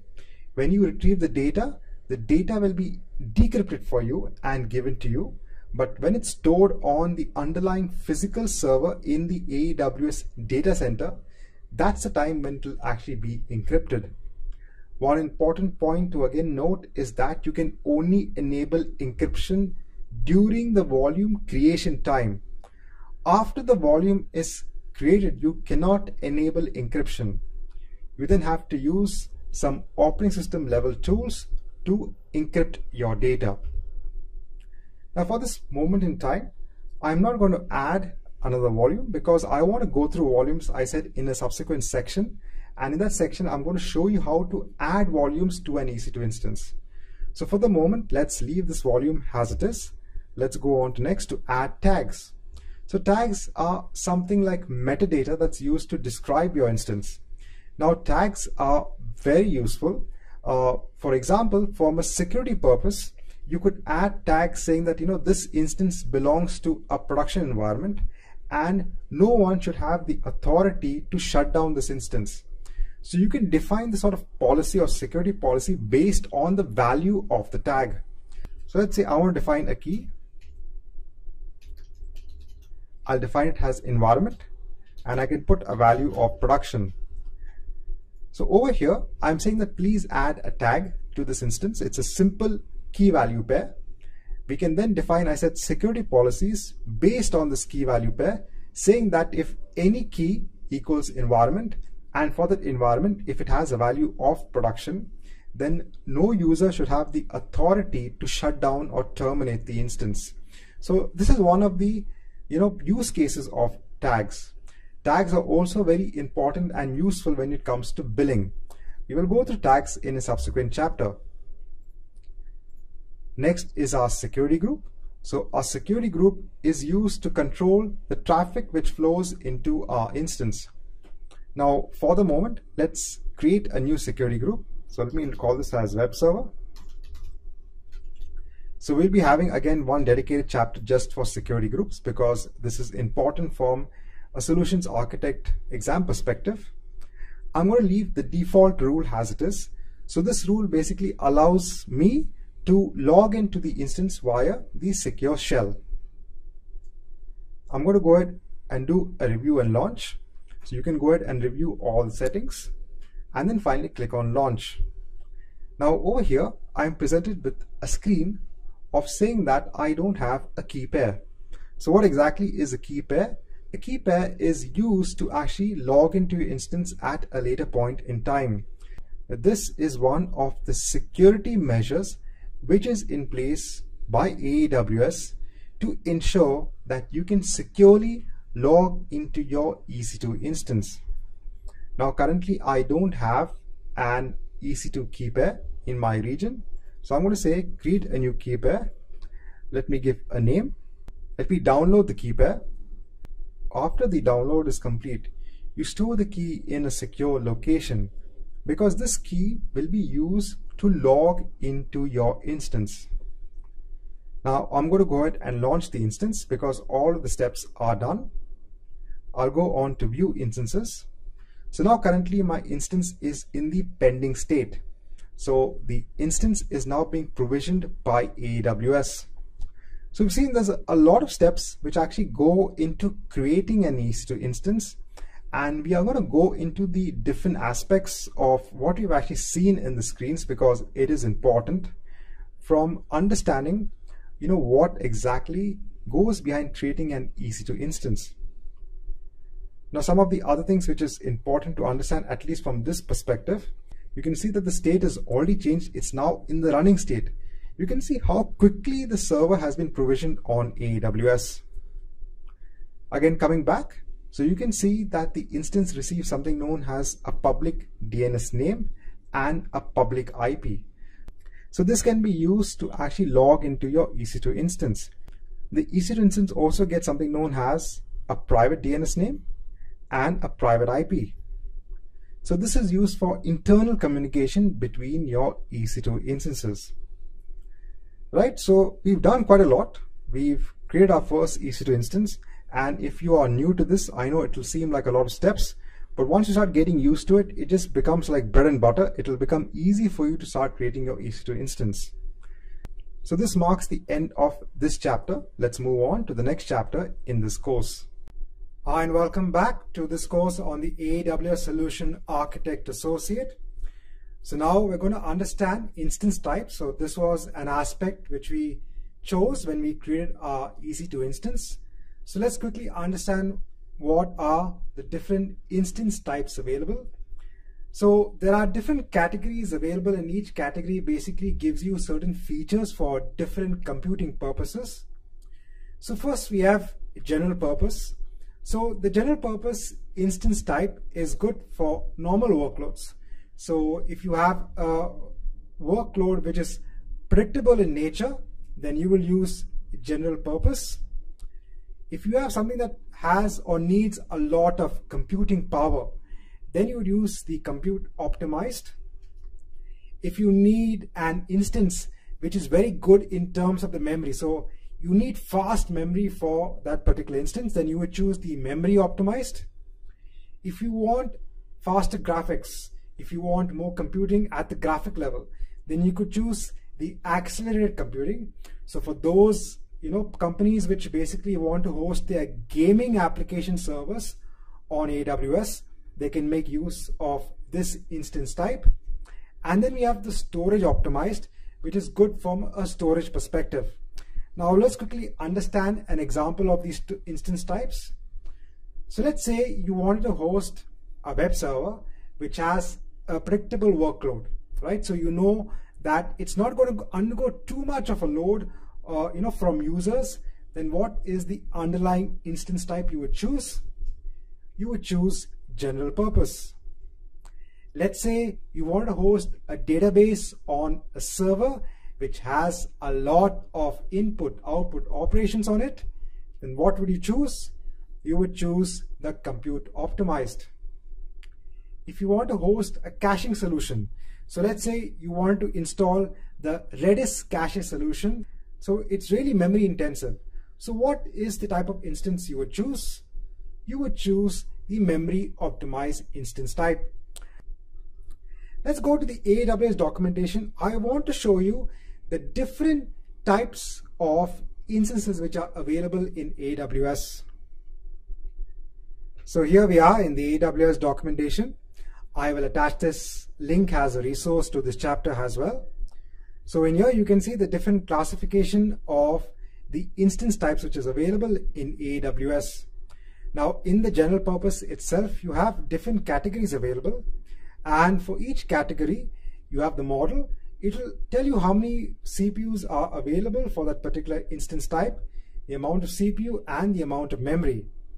Now certain instance types also have certain features, certain enhanced features which you may want for your application. For example, let's go on to the memory optimized. So over here you can see that it also has SSD storage attached to it. This is very important for a memory based application. So if an application needs to make use of local memory storage, then it needs to have SSD which is attached as a cache to the CPU. So for that, this instance type has this additional feature of SSD and also a dedicated bandwidth line to your elastic block storage. So each family of instance type has different features available which makes it more different and specific for that particular purpose. Obviously, do note that you will obviously pay more if you choose a larger instance type, which needs a lot number of CPUs and memory, and also with that dedicated features.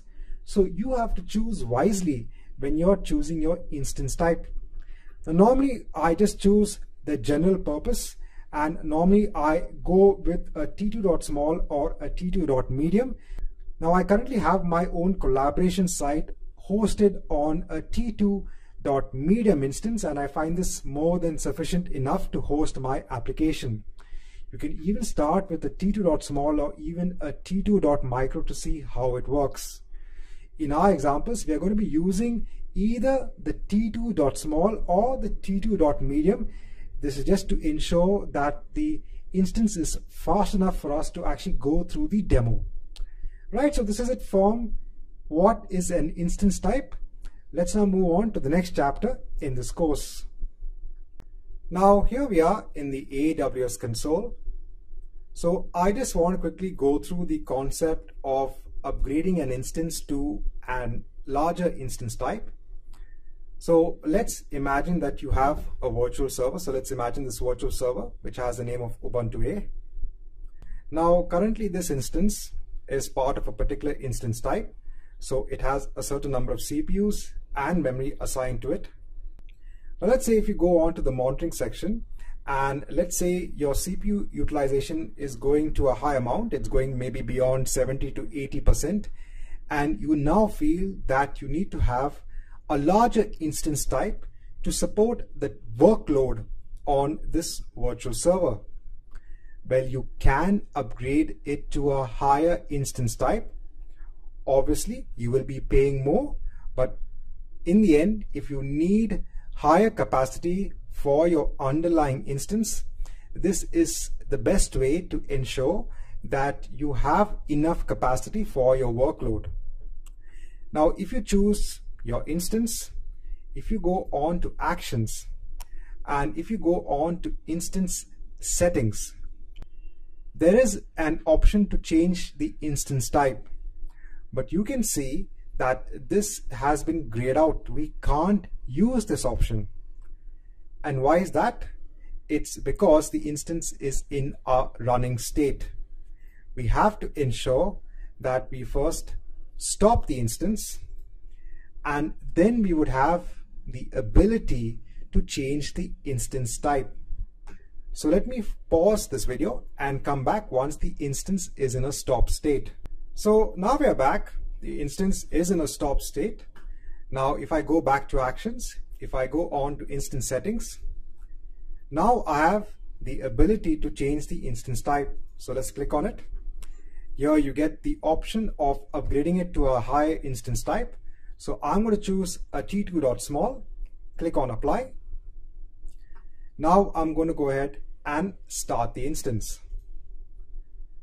So it was as simple as that. The only caveat is that you have to stop the instance first in order to change the instance type. And once you start the instance, you will now get a higher capacity for your underlying instance. So this marks the end of this chapter. Hi and welcome back. Now I just want to show you in this chapter the Elastic Network Interface. So remember, the Elastic Network Interface is your network interface or your virtual network card, which is assigned to your virtual server. This is used for sending of information and receiving of information into your EC2 instance. This Elastic Network Interface has the private and the public IP assigned to it. So in order to see your Elastic Network Interface, let's go over to the EC2 dashboard. Now let's go over to our running instances. Let's take any instance, Ubuntu A for example. Now if you go down, you can see it has one network interface, that is ETH0. If you click on it, you can see the different details about the network interface. So you can see that it has a private and a public IP address. If you go ahead onto the network interfaces section, you can see the interfaces over here as well. Now you can create additional network interfaces and then attach it to your EC2 instance. So you can have multiple network interfaces for your EC2 instances. Now, from a perspective of a solution architect associate, it is just enough for you to understand that there is a concept known as an elastic network interface that is attached to your EC2 instance. This marks the end of this chapter. Hi and welcome back. Now, in the prior chapter, we had looked a lot about the VPC, the internet gateway, the route tables, etc. Now, to keep in line on understanding the different aspects when it comes to the VPC and the EC2, let's now talk about security groups. So when we created our EC2 instance, we created a security group and there was one default rule in that security group. So what exactly is a security group? A security group is nothing but a set of rules which allows traffic to flow into your EC2 instance. So now when any request is coming into the EC2 instance, by default, all traffic is denied. So even you can't connect to the EC2 instance if you don't have a rule in your security group. So even if you have the internet gateway in place, you have a public IP, and you have the route table all defined. If you don't have a rule in your security group, if there is a request coming into the EC2 instance, the packet will be dropped and the request will be denied. This is how security groups work.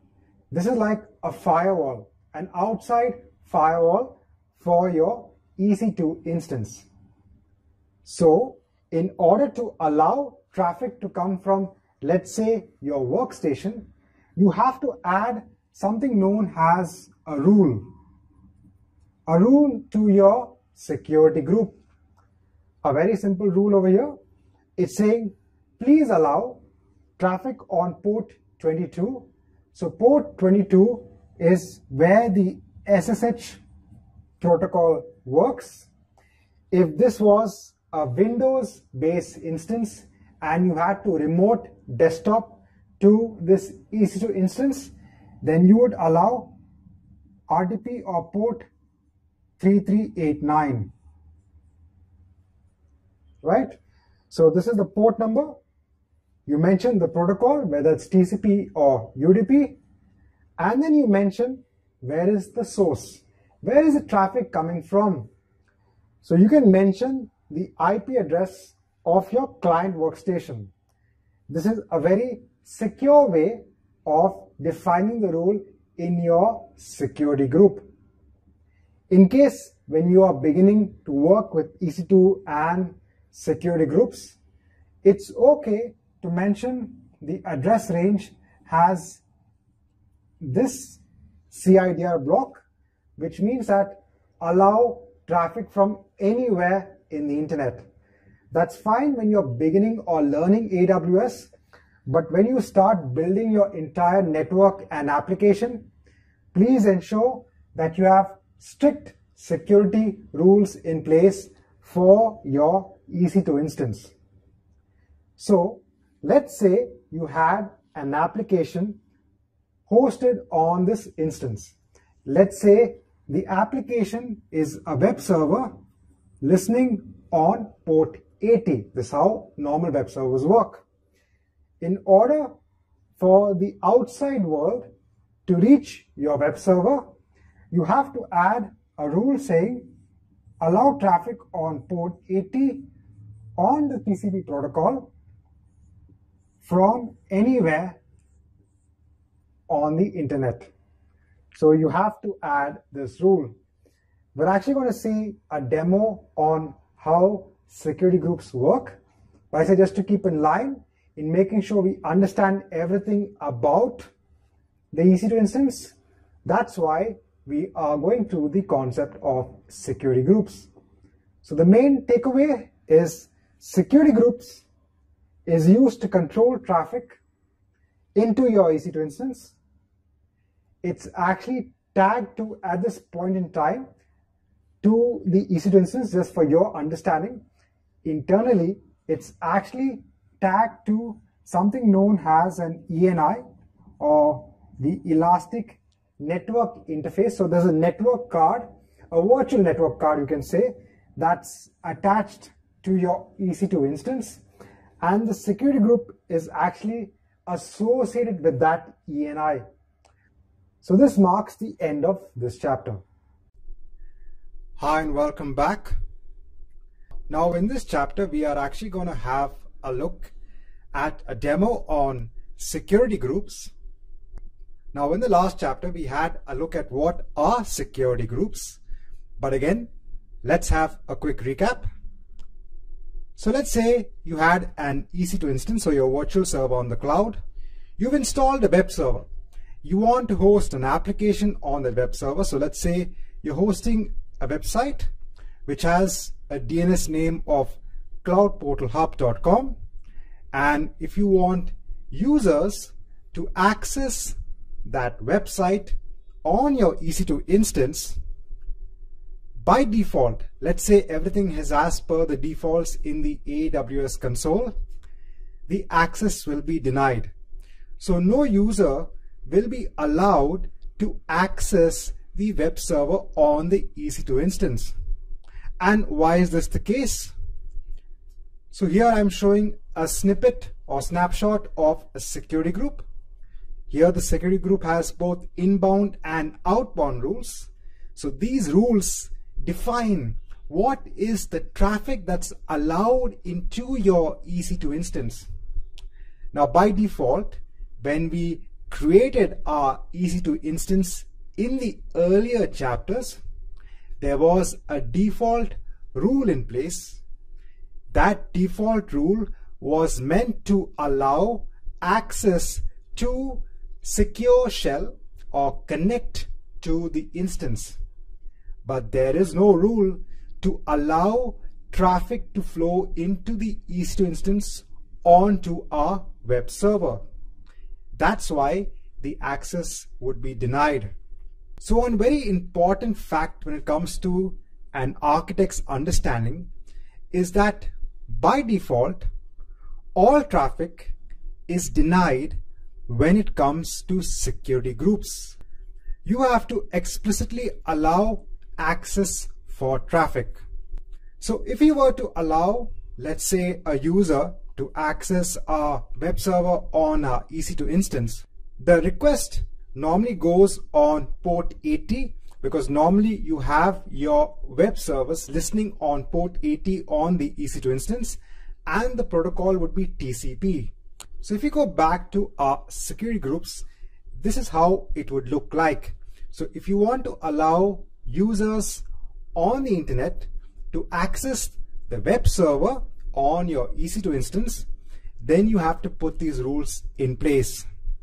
Just to let you know that by default, when you actually create this rule, it will create two rules. One is for IPv4 traffic and the other is for IPv6 traffic. Now, you don't need to understand the code difference at the moment between IPv6 and IPv4. These are internet protocols. Just for the importance from an architect perspective, understand that in order for users to access something on a custom port range and a protocol, you have to put that as part of this security group. So let's go to the AWS console and let's see how we can get this done. So here we are back. What I've done is that I've gone ahead and logged in to our Ubuntu instance. So this is the instance which we spun up in an earlier chapter. So what I'm going to do is that I'm going to install the Apache web server. It's very simple. First, I'll just do a sudo apt-get update. This is just to ensure that all the recent packages are updated on the system. And once that's done, I'll do an apt-get install.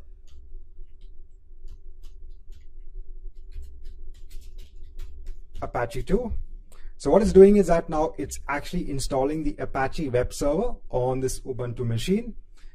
Now once this is done, so if I take now the DNS name of the server, and if I go on to another tab, now ideally what I should be getting is the home page of our Apache web server.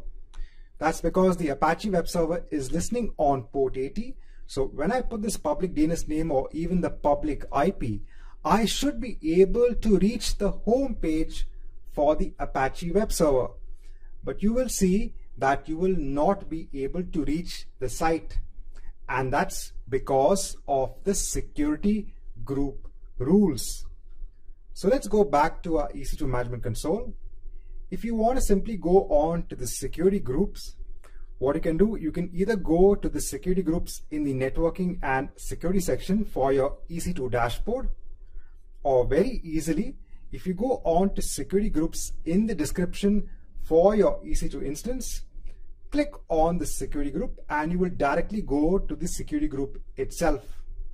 So here you have two tabs, important tabs. So one is the traffic for inbound. So whatever traffic is coming into the EC2 instance, you can control, and whatever is the traffic that's going out of the EC2 instance, this is something you can specify as well. What you can see is that by default, all traffic is allowed to go out of the EC2 instance. But by default, only at the moment, traffic on port 22 is allowed to reach into the EC2 instance.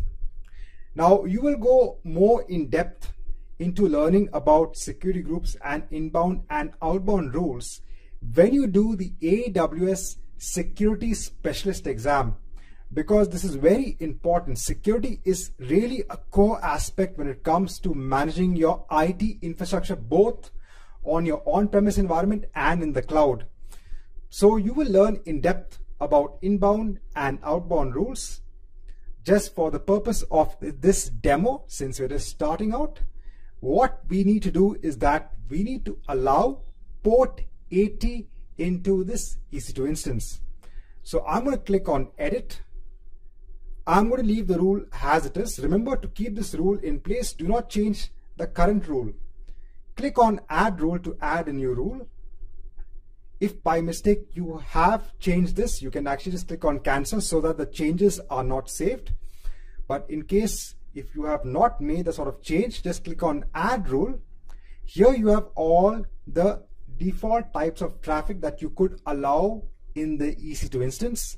So if your web server is listening on port 443, that is secure shell for HTTPS, you can choose that. But for the purpose of our demo, we are going to choose the port 80 range. I'm going to allow the source from anywhere. So any user on the internet can reach my web server. Once this is done, I'm going to click on save. Now this effect is immediate. So if I go on to the tab and if I just refresh it, I have now got the home page for my Apache web server. So what you've actually done is that you've actually created kind of a rule in the firewall in AWS for the EC2 instance, saying that please now allow traffic into the EC2 instance on port 80. So this is how you actually allow traffic to flow into your EC2 instance via security groups. So this marks the end of this demo. Hi and welcome back. Now in this chapter, I want to talk about network access control lists.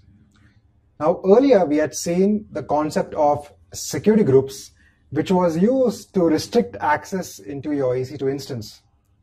Now there is one more level of security control that AWS provides you, and that is network access control lists. This acts as a firewall for your entire subnet. So the security groups is like a firewall for your instance, but you also have a firewall for your entire subnet, and that is done via a network access control list. So this list, similar to a security group, has a set of rules, again for inbound and outbound traffic. So here I've given again a very sample, it's almost the same. So you have a rule which mentions the protocol, the port number, and the source. Now, one of the key differences between the security group and the network access control list is that, remember, security groups by default denies all traffic, whereas the default network access control list, which is created for you and attached to the subnet, allows all traffic by default. This is one important point. The second important point comes to stateful and stateless filtering. Now, this is a little bit advanced in terms of security groups and network access control lists. So I'm going to discuss this at a later point in time. This is actually more important when you go for advanced certifications. For the purpose of an architect, you just have to understand that security groups are mapped to your instances and network access control list is mapped to your entire subnet. Now, one very important use or use case scenario which you have to understand from a network access control list. Let's say, for the purpose of this example, you have one workstation which has an IP of 52.10.1.1. Let's say your IT security department is telling you that there are a lot of requests coming from this machine. It could be an attack. So it could be that this machine is generating traffic against your EC2 instance or your web server. It's trying to bring maybe your web server down. Now, obviously, in the real world, you won't have only one instance, but just for the sake of this example, let's just imagine that you have one machine which is generating all the traffic. So the IT security department is saying we have to stop traffic from this instance. So instead of you going to each and every security group and trying to deny access, you have to stop it before it even reaches your VPC or subnet. And the way you do that is by mentioning a rule in the network access control list. So you would mention the protocol, the port, and the source number. But what is very important is that in network access control list also, you mention what is the action, whether it's a deny action or an allow. So you can mention for this specific use case, deny all traffic from this particular source IP. So as soon as a request comes from this workstation or this machine onto your subnet, the packet will be dropped. The request will be dropped. It will not even come into your subnet. And that's because of this deny rule. So you can use the network access control list to allow and deny traffic into your subnet before it even reaches inside the subnet. So this is security from an outside level for your subnet. Now one important point from an architect perspective. So remember, this is security for your entire subnet. So remember, whatever you change here will be applicable for all the virtual servers that you're hosting in this subnet. Just remember this from an architect perspective. Right, so this is from an introduction to network access control list. We're also going to see a demo on how we can work with network access control lists. Hi and welcome back. So now in this chapter, we are going to look at a demo on network access control lists. Now, the network access control list is something that's attached to your subnet and to your VPC. So one key thing to note is that whatever rules you define in the subnet will affect all the virtual servers which are defined in that subnet. Now, by default, a network access control list allows all traffic into your subnet. This is different from a security group, which is attached to an EC2 instance, which by default denies all traffic into an EC2 instance. So in network access control list, you can actually define rules which could deny certain types of traffic from certain source locations from entering into your subnet. So let's look at an example of this by going on to our AWS console. So here we are in the AWS console. Now if I go on to VPC, I will go on to the VPC management dashboard. Let's go on to our VPC. Let's click on a VPC. And over here you can see that the VPC is associated with a network access control list. Now if you go on to your subnets, if you go on to any subnet, all of these will also be associated with the same network access control list. So let's click on the network access control list. Let's go to it. Let's go to the rules. So you have rules for controlling the inbound traffic into your subnet and rules for controlling the outbound rules into your subnet. Now, details about how you define inbound and outbound rules for better security is all part of when you take the exam for the AWS Security Specialist exam. For the purpose of the AWS Solution Architect Associate, we just need to understand the concept behind network access control lists.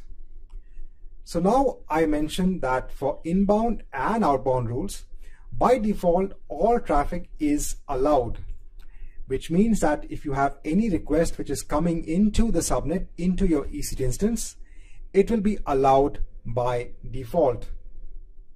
Let's take an example. So here I have my EC2 management console open. Now, if I remember correctly, in one of our earlier chapters, we had actually installed one virtual server on our Ubuntu instance. So let's go to Ubuntu B. Let's go to description. Let's go to the public IP. Let's copy it. Let's go over to another tab.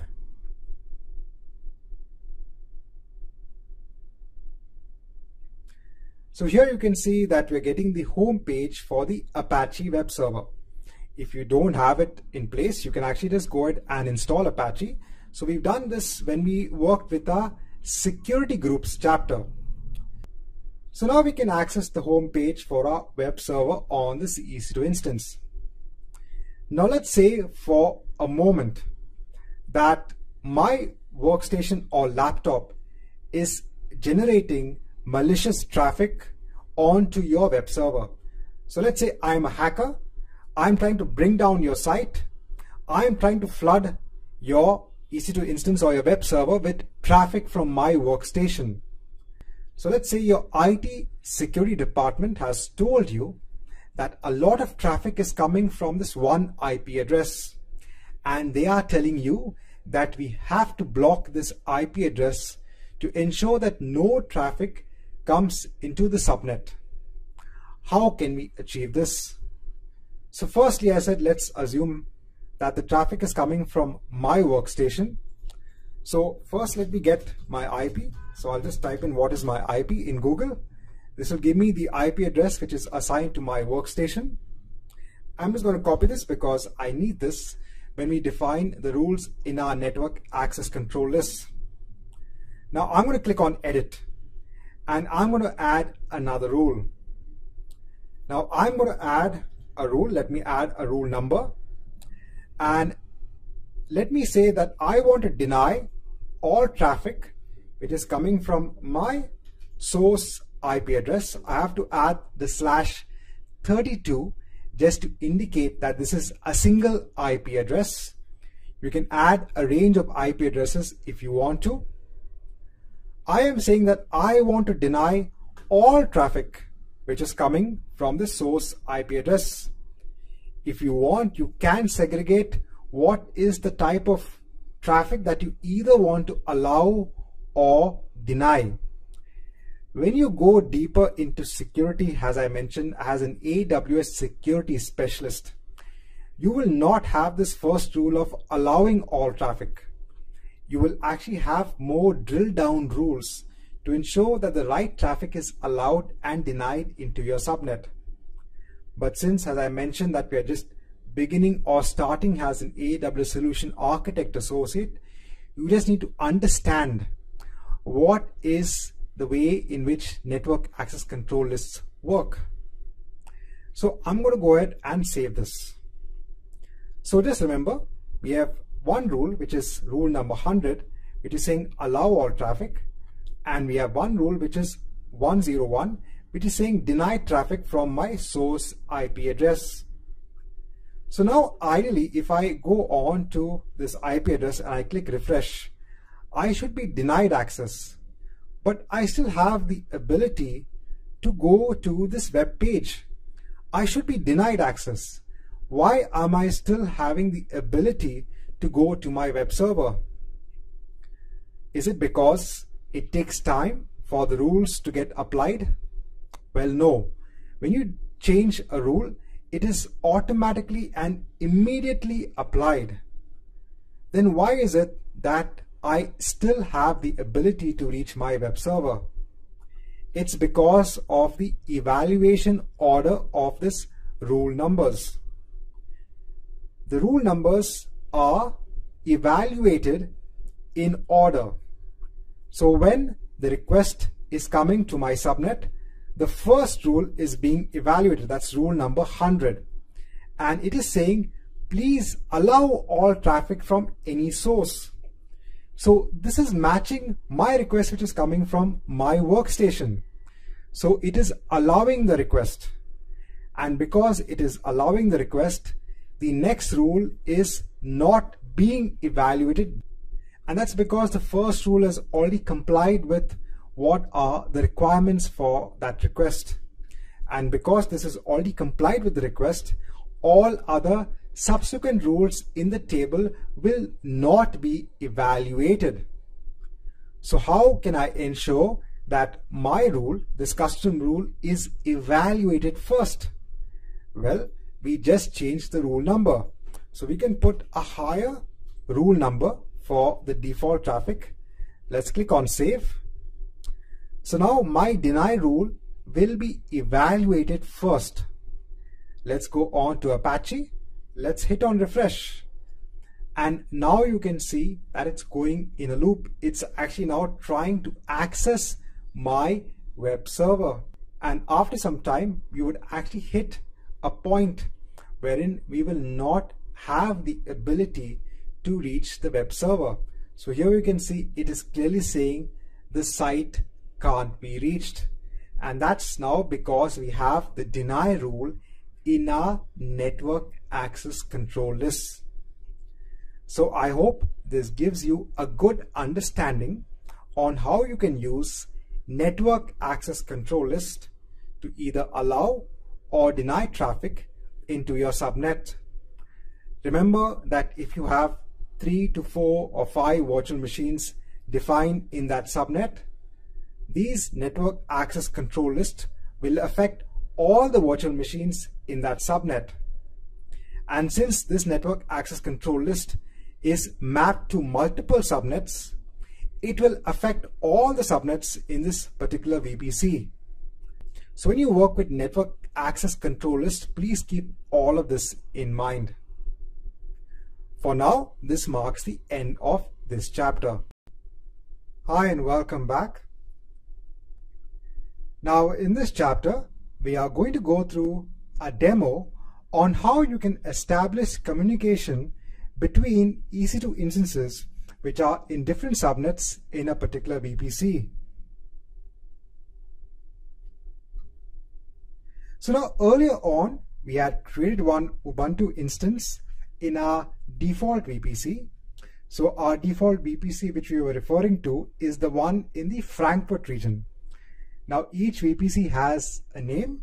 Since we are in the Frankfurt region, the name of the region is EU Central 1.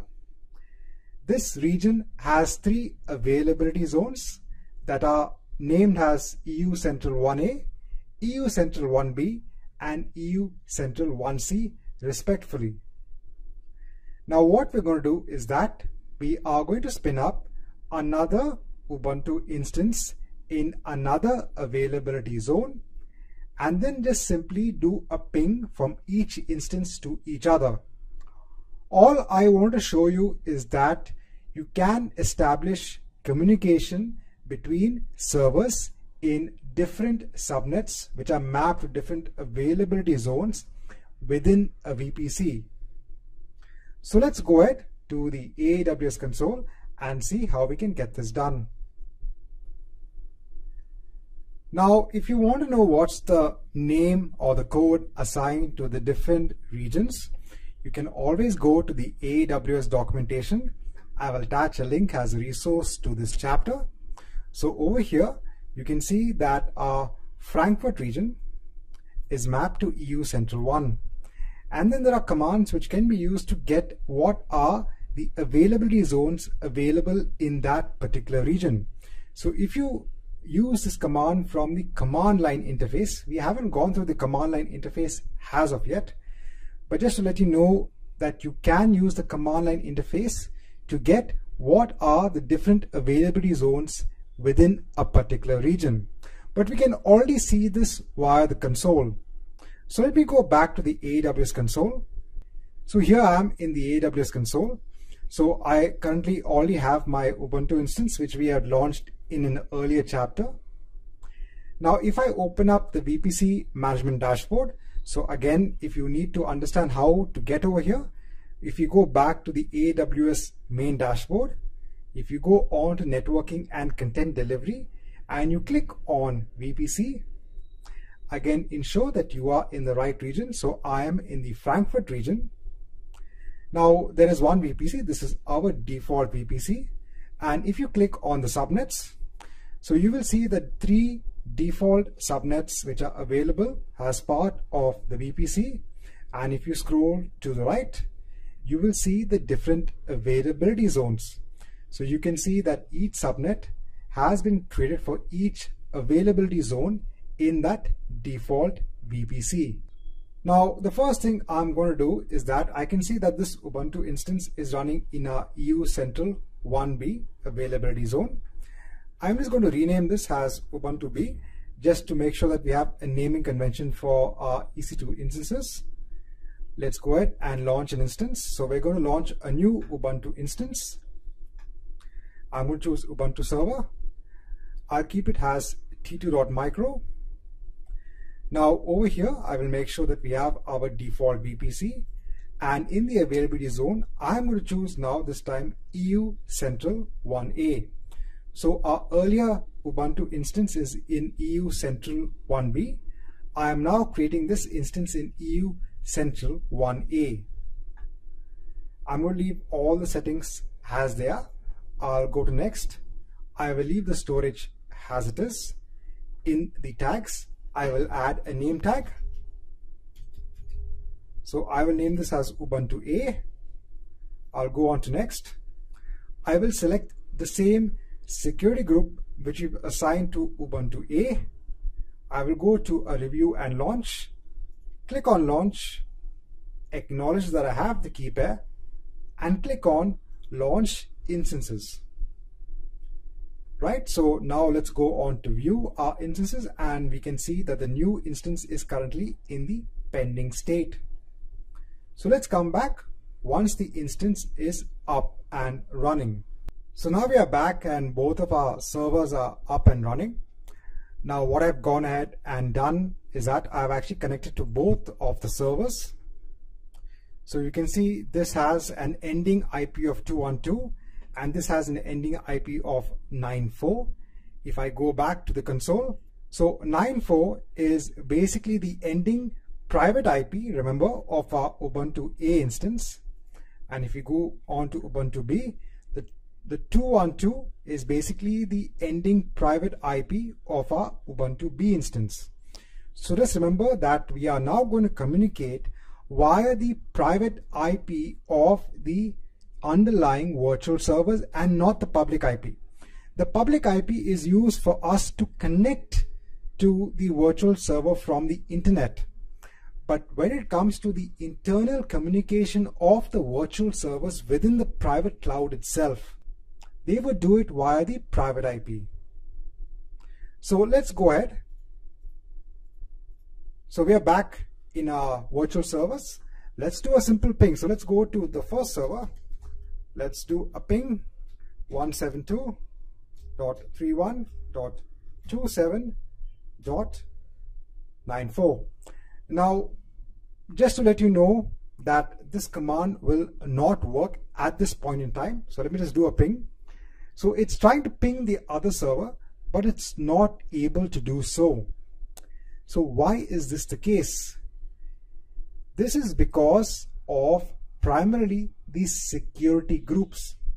So the security groups which is attached to the underlying virtual servers are not allowing for the communication to take place. So I'm going to cancel from this. I'm going to go back to our AWS console. Now both of our virtual servers are part of this web server security group. Let's go over to that web server security group. Let's go over to inbound. Now, in order to ensure that both the servers can ping each other, we have to ensure that we add that ping protocol. So let's add a rule, and in the rule, we have to choose the all ICMP protocol. So this will ensure that the servers can communicate with each other via the ping protocol. Now, for the IP address, what we can do is that we can just simply put the CIDR block of the VPC itself. If you are not sure, you can go back to the VPC management dashboard, go to the VPC. Here you can see the CIDR block. So just copy it, go back to the console, put it over here, and that's it, because you just want to allow the communication for the security group within the VPC CIDR block itself. Let's click on save. Now that this is done, let's go back to our servers. Let's try again the same ping command. And now we can see the ping command is working as expected. I'm going to cancel out from here. Let's do the same thing from the other instance as well. So let's ping the other private IP. So that is this private IP 172.31.46.212.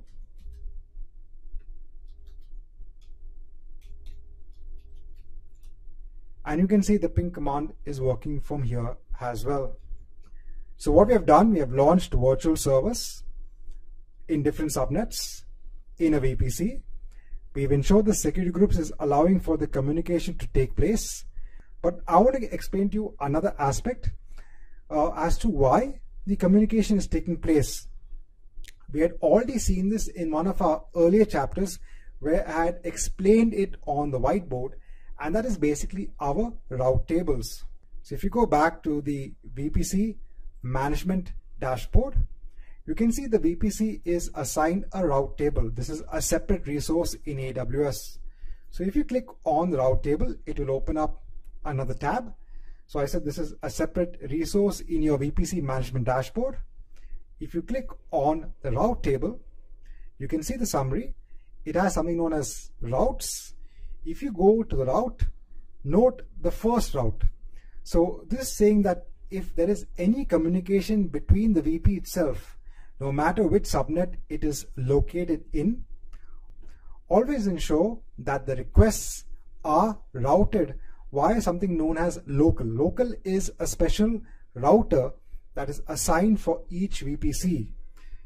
So this will ensure that if any virtual server sends a request to another virtual server, whether it be in the same subnet or in a different subnet, but in the same VPC, it will go through the local router and automatically be able to receive the request.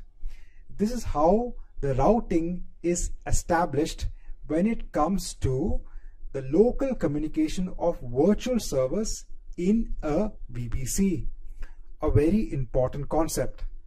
The second one is basically allowing communication to the internet. So when we are trying to connect to the virtual server, using its public IP, that is when the second routing rule comes into place. But again, this chapter was only solely based on how to establish local communication between virtual servers in a VPC. This marks the end of this chapter. Hi and welcome back. Now in this chapter we will go through VPC flow logs. Now VPC flow logs allows you to capture information on IP traffic which is coming to and from network interfaces in a VPC. Now you can enable VPC flow logs on an individual elastic network interface, or on the entire VPC itself, or on the entire subnet. All of the flow logs or the log information is then sent on to Amazon CloudWatch logs. Now here is a sample on one of the log events from VPC flow logs. So this is the raw format in which you will see the logs. Let's go through each part and understand what is the information it provides. So first is the version number of the flow logs. Next is the account number. Next is the elastic network interface number. So this is the ENI on which the information was captured. Next you have the source IP address. Next is the destination IP address. Next is the source port number. Then you have the destination port number. You then have the protocol number, the number of packets that was transferred during this request, the number of bytes that were transferred, what is the start of the capture window and the end of the capture window in terms of Unix seconds, whether the traffic was accepted or rejected, and finally, what is the log status. So these are the different elements of the log. Now, when would you use VPC flow logs? So if you wanted to check what traffic is allowed or rejected, you would use VPC flow logs.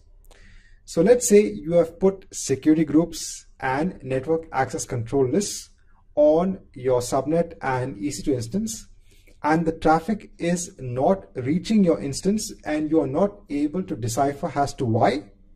Maybe your rules are too restrictive and hence the traffic is not reaching the instance. In such a case, you can use VPC flow logs. You can see the rejections and try to understand at which point the traffic is being rejected. When not to use VPC flow logs, this is if you want detailed packet filtering. So if you want detailed packet filtering and inspection, then use a host intrusion detection system or a firewall. Now I'll just quickly go to the AWS console. I will just show you where you can configure VPC flow logs and then show you the logs which are generated in CloudWatch. So here we are in the VPC dashboard. Now in your VPCs, you can enable flow logs on the VPC level. So you can go on to flow logs. You can create a flow log. So when you create a flow log at a VPC level, it will create a log for each elastic network interface in all the subnets in the VPC. If you want at the subnet level, so you don't want to capture information about all the subnets, then you can go on to the subnets. You can go on to any subnet and then create the flow log for the subnet. So now it will record only the elastic network interfaces in that subnet. Or you can even go to your EC2 dashboard. You can go on to network interface, and for any elastic network interface, you can go on to flow logs and you can create a flow log. Now in the subnets, when you create a flow log, You need to ensure that you specify what is the filter you want. Do you want to record all traffic or just the traffic which is accepted or rejected? Next, you need to create an IAM role. So this IAM role will allow the VPC flow logs to enter into CloudWatch. So when you click on Setup Permissions, automatically AWS will allow you to create a new role. You just have to click on Allow. Now, if you look at the policy document, it says here what are the permissions required. So the permissions are to create a log group, create a log stream, describe the log groups, and also allow you to put log events.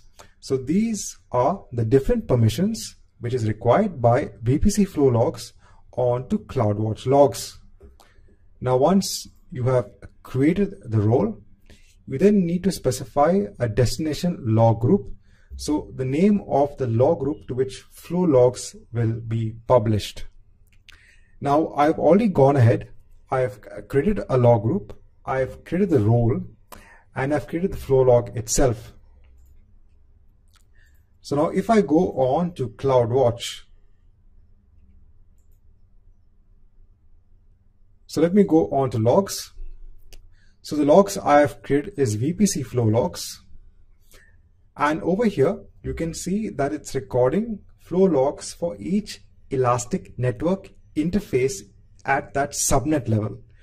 Now, if I go on to any elastic network interface, you will see all the raw data. So this is the same data which I showed you in the PowerPoint slides, which gets recorded. Now, you probably will have to have another tool to pass this data and give you the information in a dashboard format. So you could use existing AWS tools to pass this data and then give you metrics on how data is actually flowing into the subnet. Now, one important point again I said is that this is only going to give you information on whether traffic is accepted or rejected and from where the traffic is coming from. It will not do inspection of packets. So this marks the end of this chapter in which we have seen VPC flow logs and the data that can be provided via flow logs. Let's now move on to the next chapter in this course. Hi and welcome back. In this chapter, we are going to look at creating our own custom VPC. So in the earlier chapters, we had seen how to work with our default VPC. Now let's go ahead and create our own custom VPC. So we are going to create a VPC from scratch in this chapter. We're going to give the VPC a CIDR block. We're going to ensure the DNS settings are marked correctly. This ensures that we can get DNS names for our underlying virtual servers and also that DNS names can be resolved. We'll be looking more into DNS settings later on in this course when we look at the Route 53 service. We're then going to create a subnet with a subset of the CIDR block. We're then going to create a subnet with a CIDR block. We're going to ensure the IP address settings for the subnet are correct. We're going to create a separate internet gateway. We're going to attach the internet gateway to our VPC. And then we're going to modify the route tables to ensure that if we spin up a virtual server in this new VPC, it would have the ability to communicate with the internet. And then finally, just to make sure that everything is working as it should, we are going to create an instance in our new VPC. So this is how it's going to look like. We're going to have a VPC, a subnet, we're going to have an EC2 instance, and that will communicate to the internet via the internet gateway. So let's go ahead and create our custom VPC. So here we are in our AWS console. Now we're going to go ahead to our VPC section since we are going to create a new VPC. Now there are two ways we can actually create a VPC. We could click on launch a VPC wizard. Has the name does suggest. This gives you an easy wizard. This wizard will just ask you a couple of aspects for the VPC and the subnet, and it will automatically create everything for you. There are 4 different options available.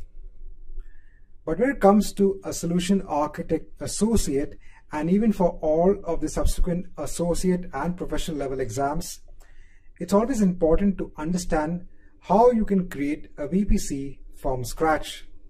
So let's do that. Let's cancel and exit from here. Let's go on to VPC and let's create a brand new VPC. Let's give the CIDR block. Let's leave the tenancy as it is.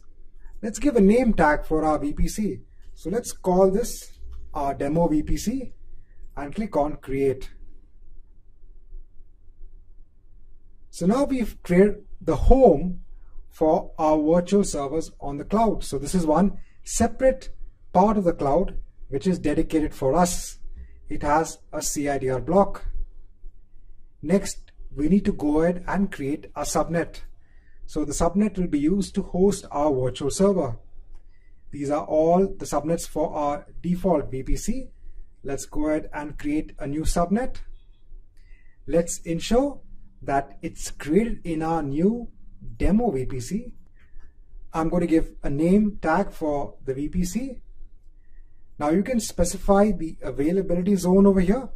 So remember that a subnet can only be mapped to one availability zone at a time, but you can have multiple subnets, each of them mapped to a different availability zone. So for the moment, I'm going to choose EU Central 1A.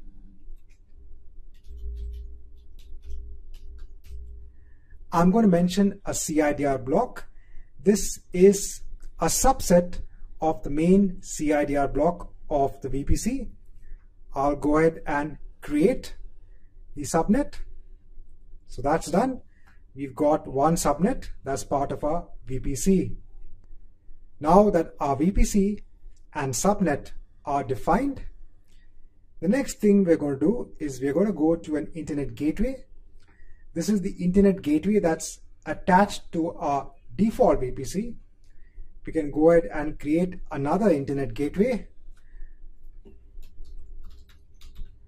I'm just going to give a name tag. You don't have to do anything else. I'm going to click on create.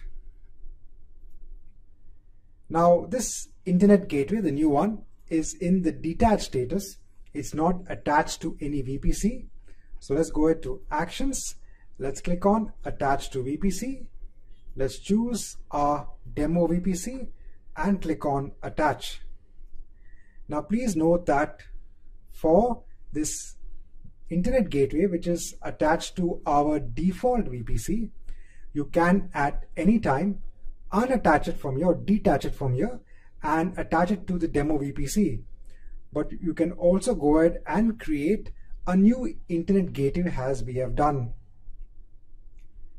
Now we have to ensure that the settings for our VPC and subnet are in place. So let's go back to our VPC. Let's go to the demo VPC. What are 2 important settings is DNS resolution and DNS host names. So you can see the DNS host names is marked as no. This has to be a yes. So let's go ahead to actions. Let's click on edit DNS host names and let's mark it as yes. Click on save. Let's go to subnets. Let's click on our subnet. Let's go to actions. Let's click on modify auto assign IP settings. Now what does this auto assign public IP settings mean? So when you create or spin up a server in this subnet, it will automatically be assigned a public IP address by AWS. Please note that in order for your instance to receive a public IP address, you have to make sure that this setting is marked as yes. When you create an EC2 instance, you do have the ability to override the setting, but just as a beginner, it's always good to ensure that you keep the setting as yes. So let's go ahead and click on Modify Auto Assign Public Settings. Just check this, click on Save. So we are done over here. Now the last bit that we need to do is go over to the route tables. There is a default route table that is created when you create the VPC. This is attached to both the VPC and the subnet. If you go on to the routes, you can see by default it will have the route for the internal communication within the VPC itself. In order to ensure that you can route traffic to the internet, we have to click on Edit. Let's add another route.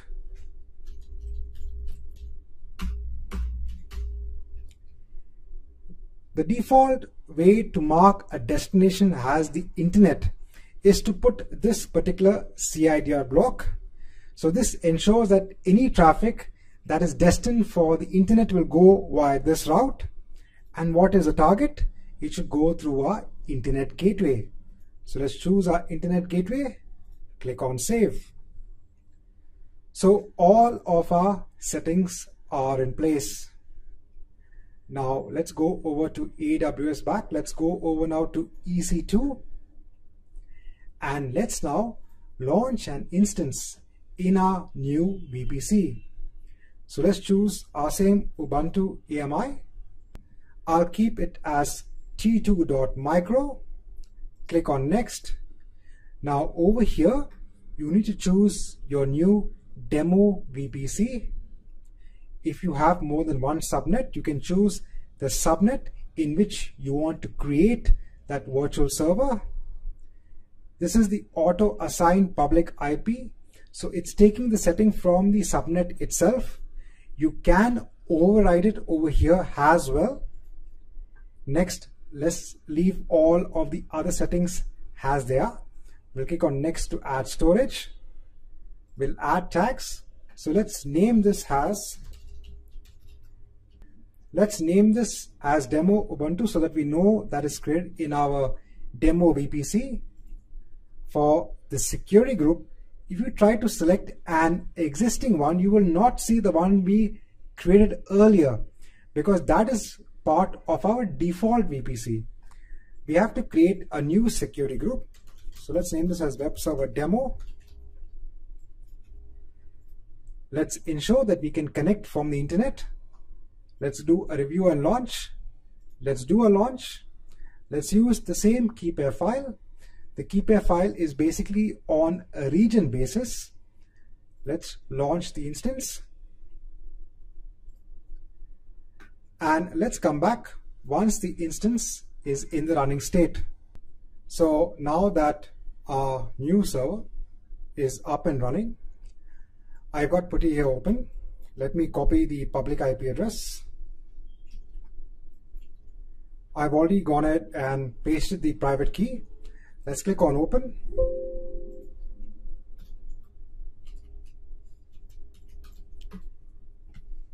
And now you can see we are connected to the Ubuntu server in our subnet.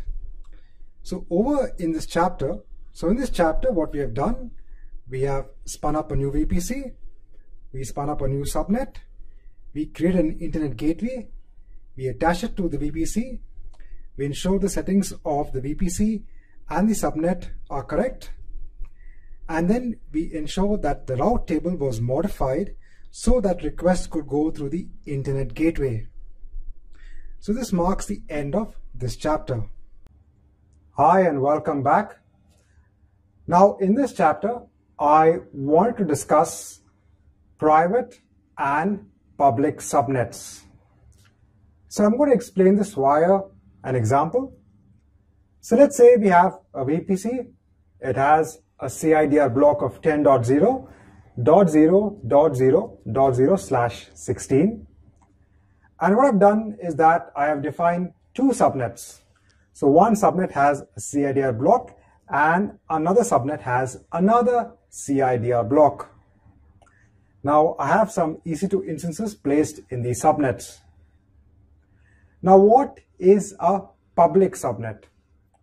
So any subnet which has the ability to route traffic via the internet gateway onto the internet so that maybe we can reach it from our workstation, this is known as a public subnet.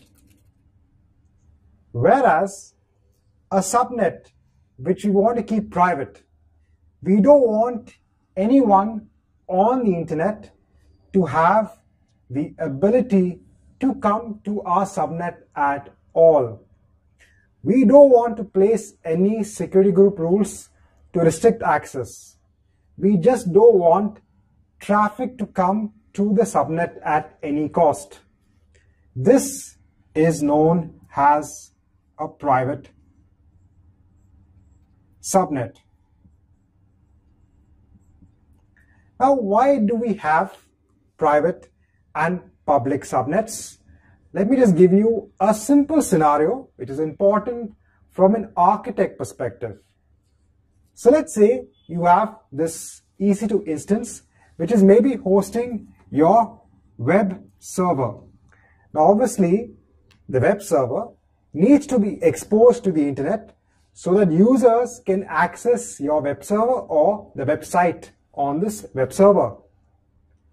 Let's say now you have another server which is hosting your database. So this is a DB server, a database server. So it could be the case this web server is interacting with this database server. So it fetches data from the database server and then it renders the pages and gives it to your users. Now, in such a scenario, it is not required for the database server to be exposed to the internet. That's not required. All that is required is that this EC2 instance has access to this database server and nothing else. That is why you would then isolate this instance in a subnet which has no connectivity to the internet. This is very important from an architect perspective. So a very simple scenario, a web server and a database server, they are split via these subnets. We actually have a demo in place in which I am going to show you how to create private and public subnets.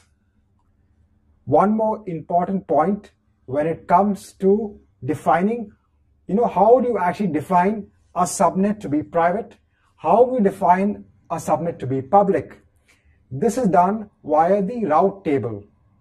In the route table, you have to mention specifically which subnet can route traffic to the internet. So in this case, in our demo, we now have to have two route tables.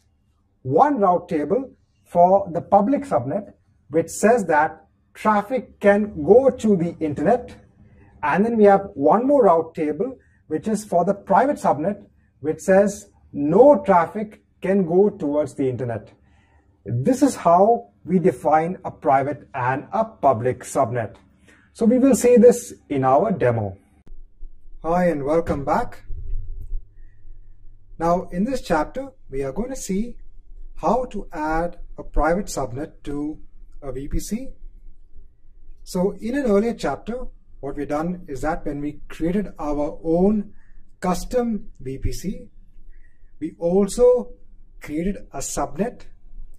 Since that subnet allowed public IP addresses and was part of the route table, which could route request via the internet gateway, it is known as a public subnet.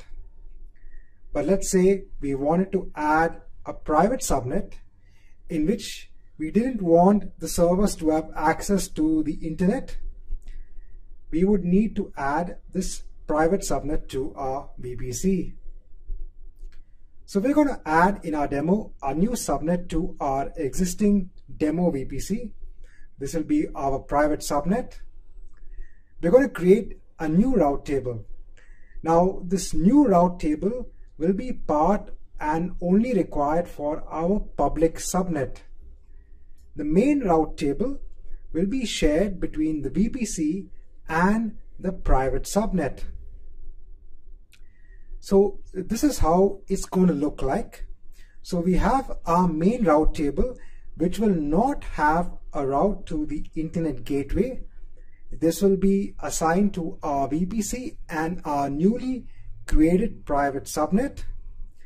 And then we have a new route table, which is a custom route table, which will have the internet gateway, and that will be assigned to our public subnet. So now earlier, what we had done is that in the main route table itself, we had added the internet gateway. We now have to ensure that we make the change to delete that routing entry and instead add that routing entry to a new custom route table. So let's go ahead and implement these settings in the AWS console. So here we are in the AWS console. Let's go over to the VPC section. Let's go over to our VPCs. So we have our demo VPC, right? So this demo VPC is associated with a route table. This is our main route table. And if you go to our subnets, so our subnet A, now the subnet is like our public subnet because it has a route in the route table to the internet gateway, and we've already spun up a virtual server which is exposed to the internet in this subnet. So let's do one thing first. Let's change the name of this subnet to public subnet, just for us to understand and know that this is our public subnet. Now let's go ahead and create a new private subnet. So let's choose our demo VPC. I'll give it a name tag of private subnet. For the availability zone, I'll choose another availability zone.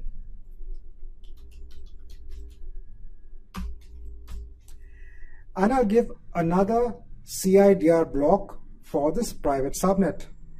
I'm going to go ahead and click on create, click on close. So now I have two subnets defined. Now I'm going to go over to my route tables. So this is the main route table which is assigned to my VPC and the subnet.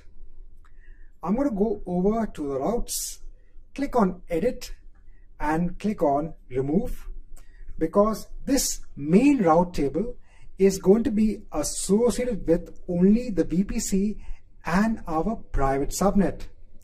I'm going to click on save. Now we need to go and create a brand new route table. This will be a custom route table. Let's choose our demo VPC.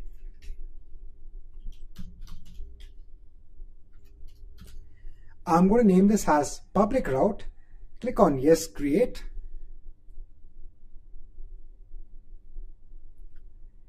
And before we actually modify this public route table, let me go to the private one and give a name tag so that we can easily distinguish between the different route tables. Now let's go back to our public route table. You can see that by default, it will always have this default route. So when you create a route table, as per the VPC, this route will always be there. Now in this custom route table, let's click on edit and add the route for the internet.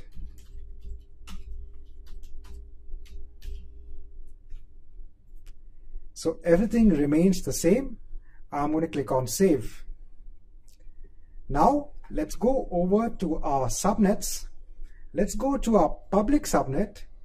We now have to ensure that the public subnet is associated with our new route table, because you can see that this public subnet is associated with our private route table, which doesn't have a route to the internet. if you go over to the private subnet, so you can see this is fine. It's not supposed to have a route to the internet. Let's go back to the public subnet, click on Edit Route Table Association, choose our new route table. You can see it has the internet gateway. Click on Save. And now you have the public subnet which has connectivity to the internet. Over here is our virtual server which is in the public subnet in our new VPC. You can see that it's still working. We can also issue a command. We can see that it's still connected to the internet. So our public subnet is as it is. The only difference is that we have created a new custom route table. Now, if you spin up a new virtual server in the private subnet, let's do that. Let's go back to AWS. Let's go to EC2. Let's launch a new instance. Let's choose it as Ubuntu itself. Let's leave it as t2.micro. Let's go on to next. Now over here, let's choose our demo VPC. We'll choose our private subnet. Now you can see that in that private subnet, we ensured that we did not enable that auto assign public IP, because since this is a private subnet, we should not have public IPs attached to this EC2 instance. So I'm going to go ahead. Let's leave everything as it is. I'm just going to add a name tag. Click on next. This time I'm just going to choose to create a new security group.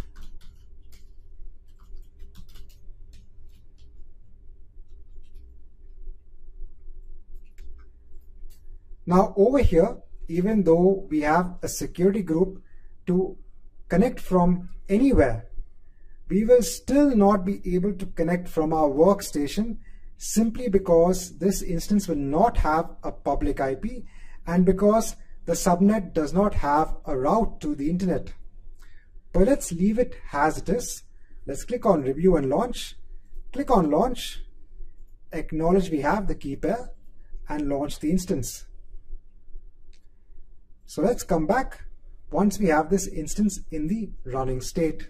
So now that our new instance, our demo private instance, is up and running, you can now see it doesn't have a public DNS name, neither does it have a public IP address. It only has a private DNS name and a private IP address. So now we have a private EC2 instance in a private subnet in a VPC. So this marks the end of this chapter. When we go over to our subsequent chapter on Bastion hosts, we will see how we can connect to this private server from another server in our public subnet. For now, this marks the end of this chapter. Hi and welcome back. Now, in the last chapter, we had seen how to define private and public subnets. Now I want to talk about two more concepts.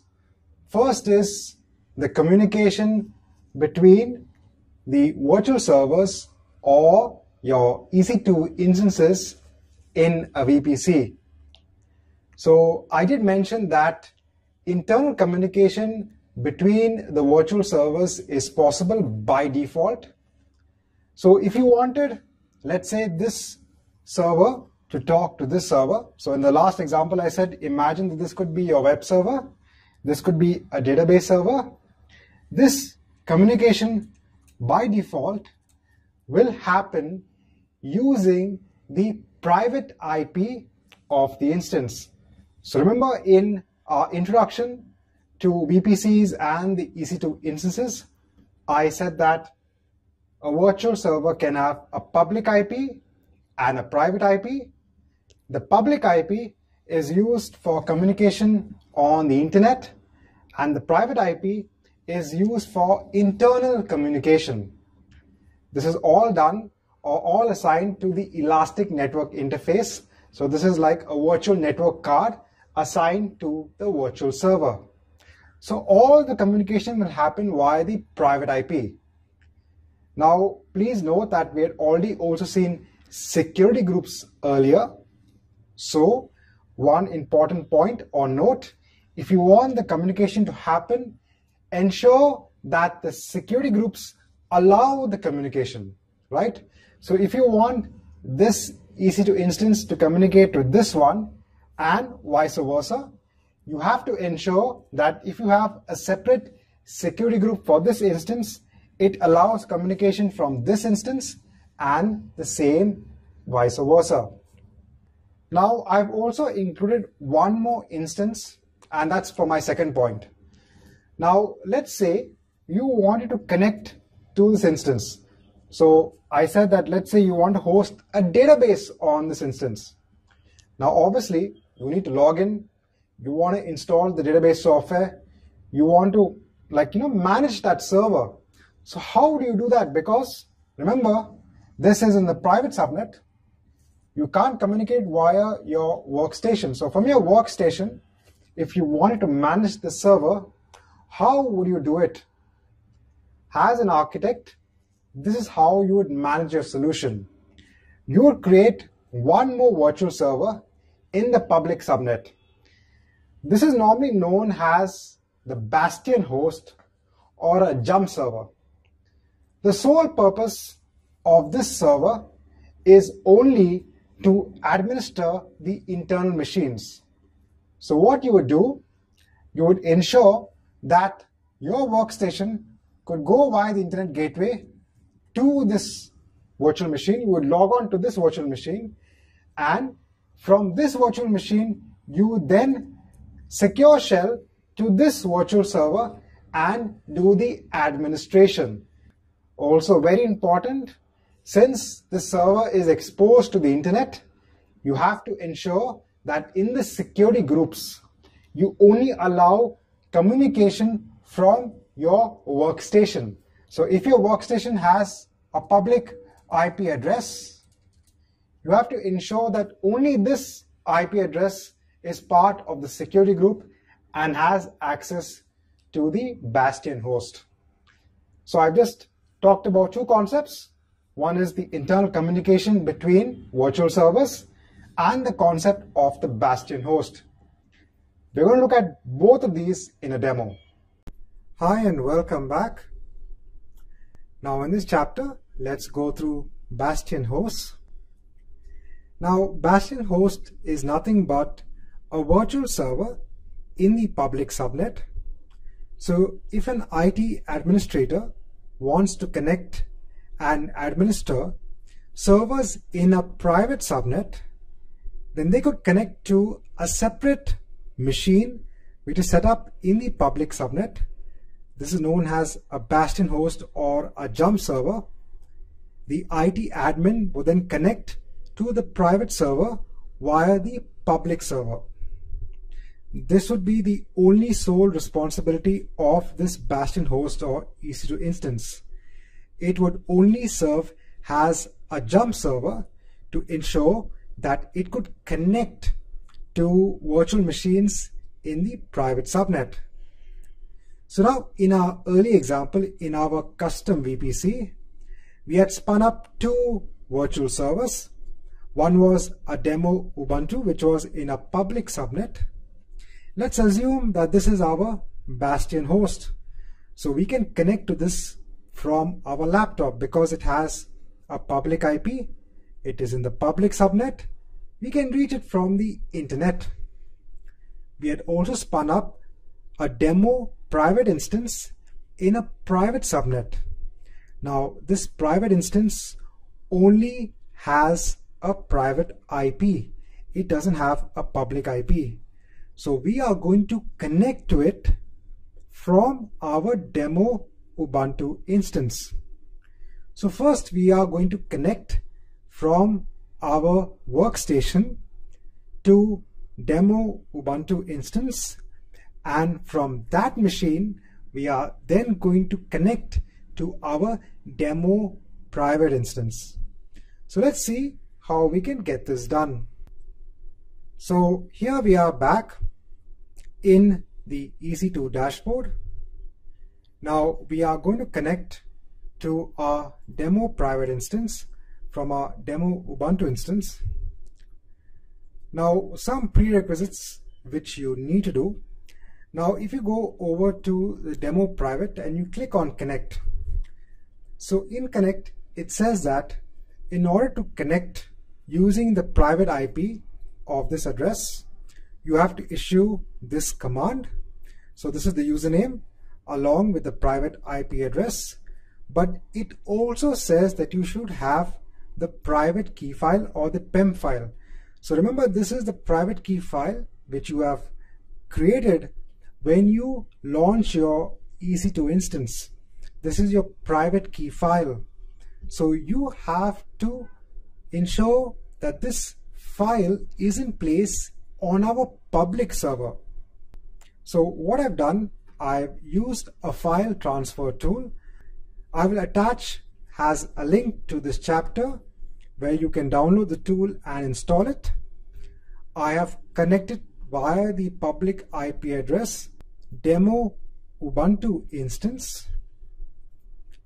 I have gone ahead and copied the EC2 demo private key file.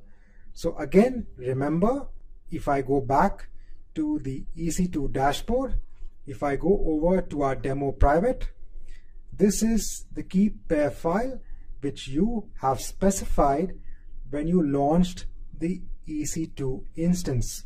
So you have to copy this from your local machine using a file transfer tool onto the public server. Now this is my public server. I've already gone ahead and logged into the public server. If I do an ls, I can see that ec2 demo.pem file. Now if I just go ahead again, click on demo private, click on connect, it says that you also must issue this command to ensure the right permissions are put on the private key file to connect. So I'm going to go ahead and copy this. I'll go back to my instance. I'll just do a sudo, copy the command, execute it. That's done. Now let me copy this entire command, go back.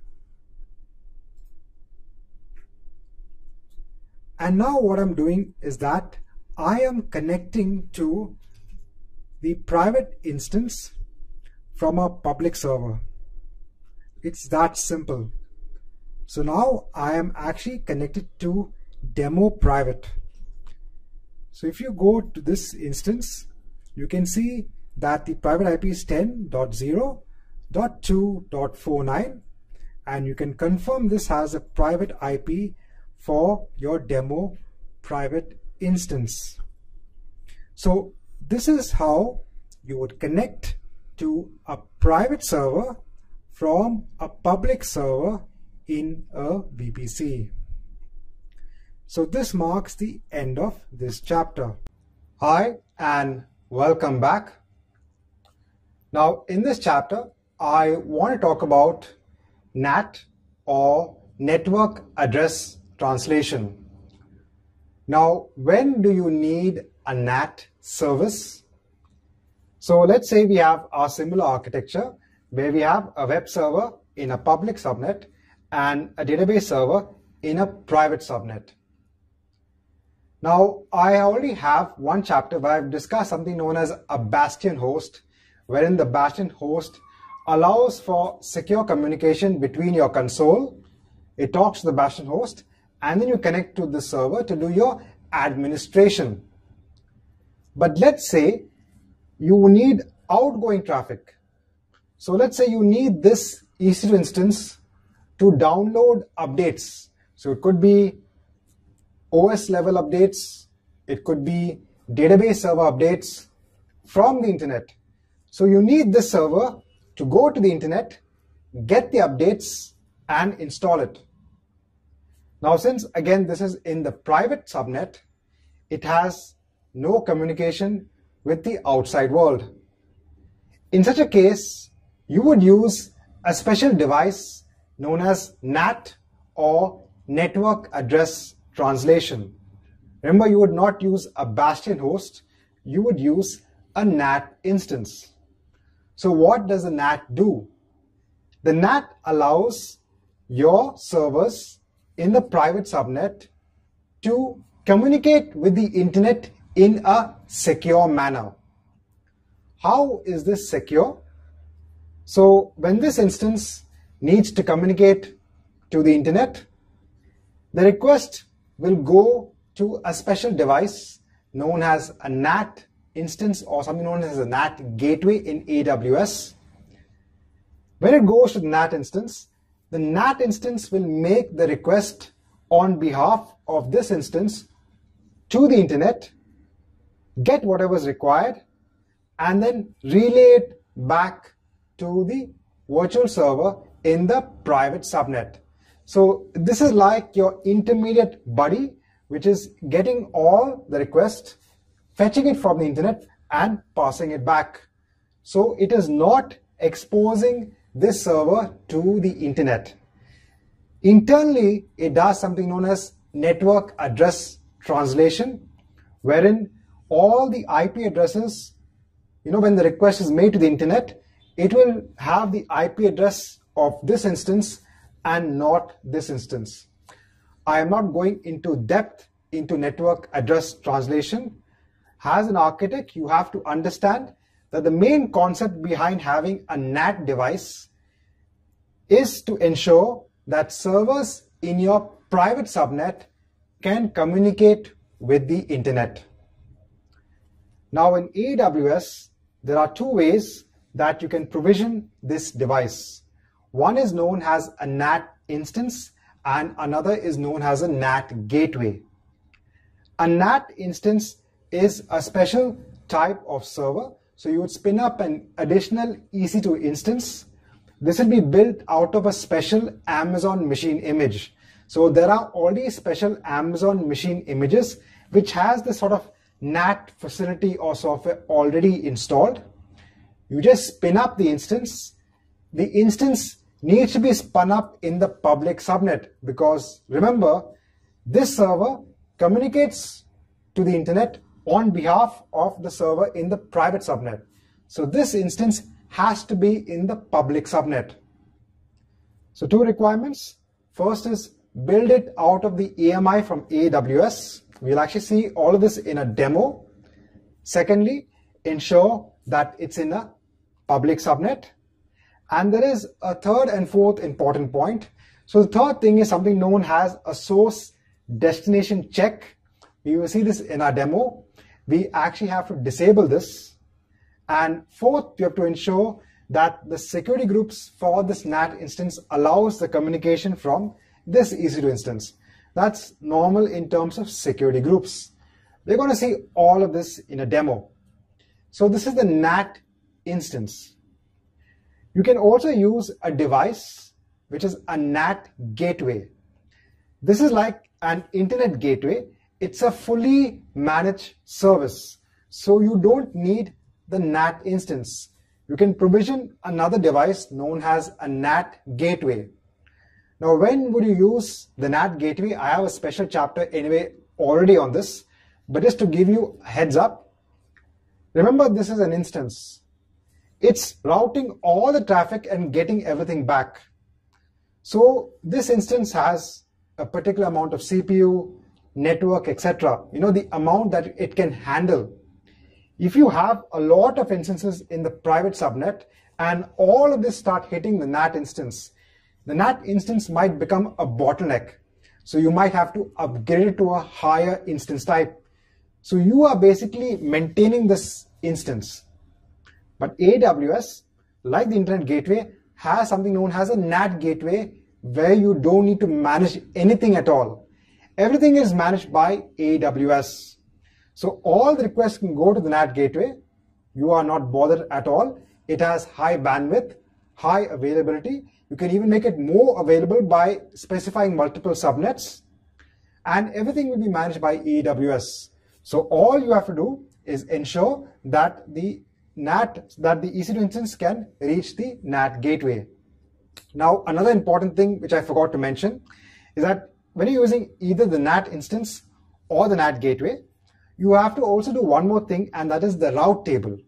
You have to ensure that the route table, which is attached to the private subnet, has a route entry to say that if any traffic needs to go to the internet, like you want to fetch the updates, then it has to go through either the NAT instance or the NAT gateway, right? So this is just an important point as well, right? So here I've discussed the NAT instance and the NAT gateway. We're going to see a demo on all of this.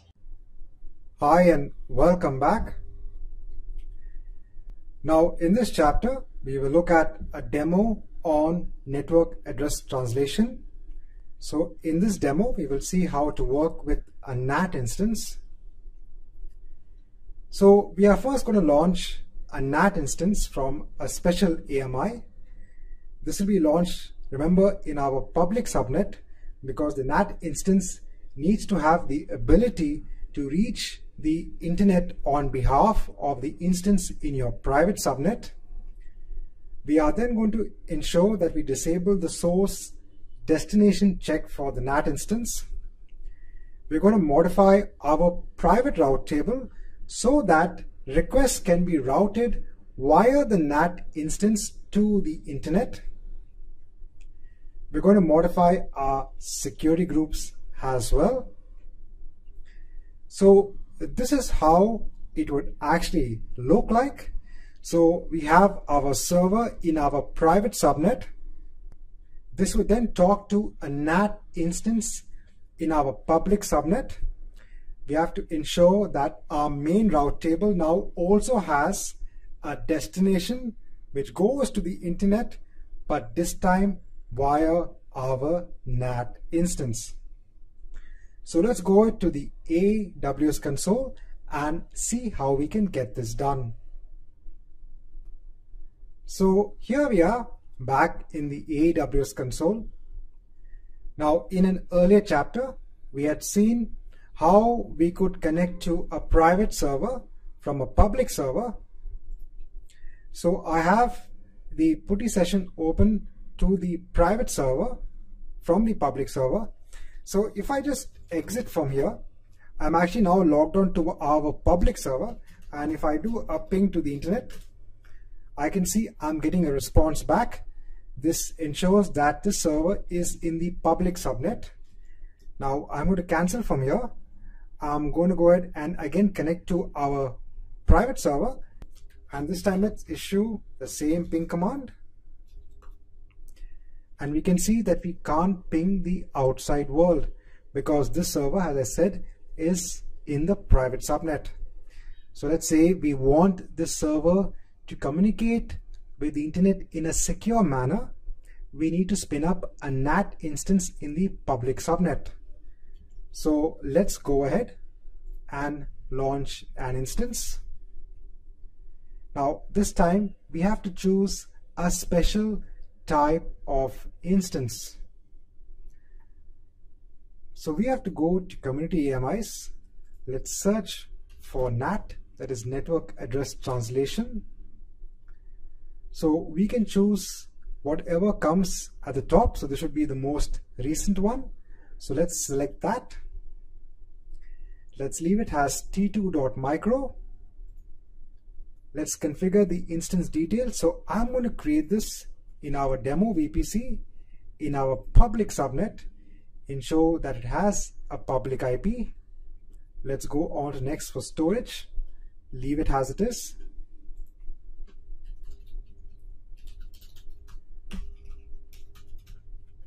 I'm going to add a name value tag just to showcase that this is our NAT server. We'll configure the security group. So let's create a new one.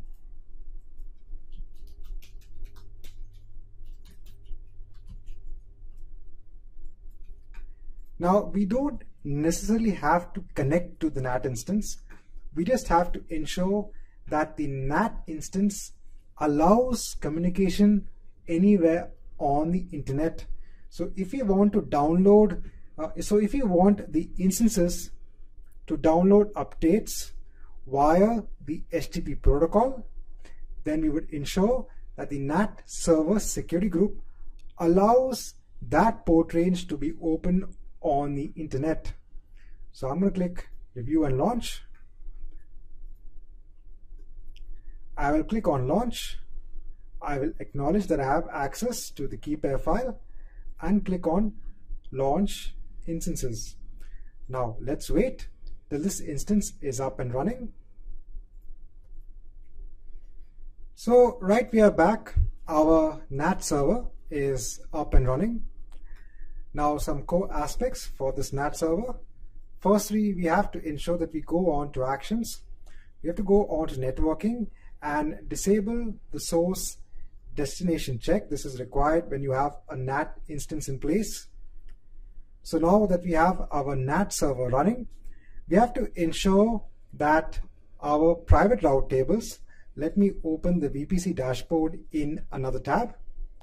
Let me go over to VPC. Let's go over to our route tables. Our private route table currently has no route that can actually expose it to the internet, and we don't want to add the internet gateway. Then this would just make this as another public subnet, but we need to have secure communication via the NAT instance. So we have to edit this and add a route to the NAT instance. So similarly, how we would add a route to the internet gateway by specifying this IP address range, only this time we will choose the target as our NAT server. So you can see now this is also coming up as an option over here, and that's because it has been spun up by using a special type of AMI that's available from AWS. Let's choose this and click on Save. So let's now go over to our private server. So remember, this had no connectivity to the internet. Now if I issue an apt-get install Apache 2, so I'm basically trying to install Apache, now this should work because this is going via TCP port 80. It's getting all the packages via HTTP, and now it would be going via our NAT instance. So you can see now this is working. We are actually on our private server, but now we can download the updates from the internet. Please note that the ping command will still not work. So if we try to ping, right, that would still not work, and that's because of the security group assigned to our NAT instance. So if you go over to the EC2 management dashboard, if you go over to our NAT server, go to the NAT server security group. For the inbound, we can click on edit, add another rule for all ping traffic, and let's click on save. Let's add the IP address range. Click on save. Now let's go over to the instance. Let's do a ping again, and now you can see you're able to ping the internet. So this is all based on the security groups which you assign to the NAT instance. But now you can see that your server now in the private subnet can communicate with the internet in a secure manner. Now remember how this is different from an internet gateway. In an internet gateway, people from the outside can connect to your server, but in a NAT server scenario, no one from the outside can connect to the server in your private subnet. It is only the servers in the private subnet which can communicate with the outside world. So there is a very key difference over here. And obviously, based on what I explained in an earlier chapter, that even the IP address of the private server is not exposed when the request goes to the internet. So this marks the end of this chapter on how we can create and work with a NAT instance. Hi and welcome back.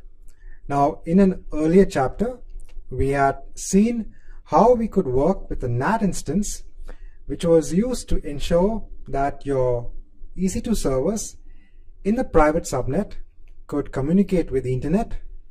Now AWS provides another service known as the NAT gateway. This is a fully managed service by AWS.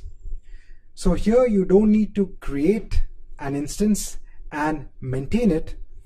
Everything will be done for you by the NAT gateway service. So if you're building your own VPC from scratch now, it's always advisable to build the NAT gateway, primarily because it's a fully managed service.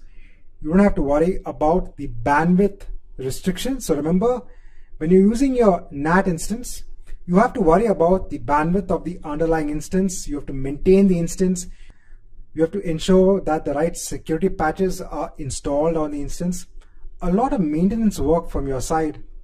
But when it comes to the NAT gateway, it can be done easily, everything for you by AWS. So in your VPC dashboard, there is a particular section known as NAT gateway. You can go ahead and click on create NAT gateway. As simple as that. You have to ensure that you choose your public subnet. The NAT gateway needs to be created in the public subnet.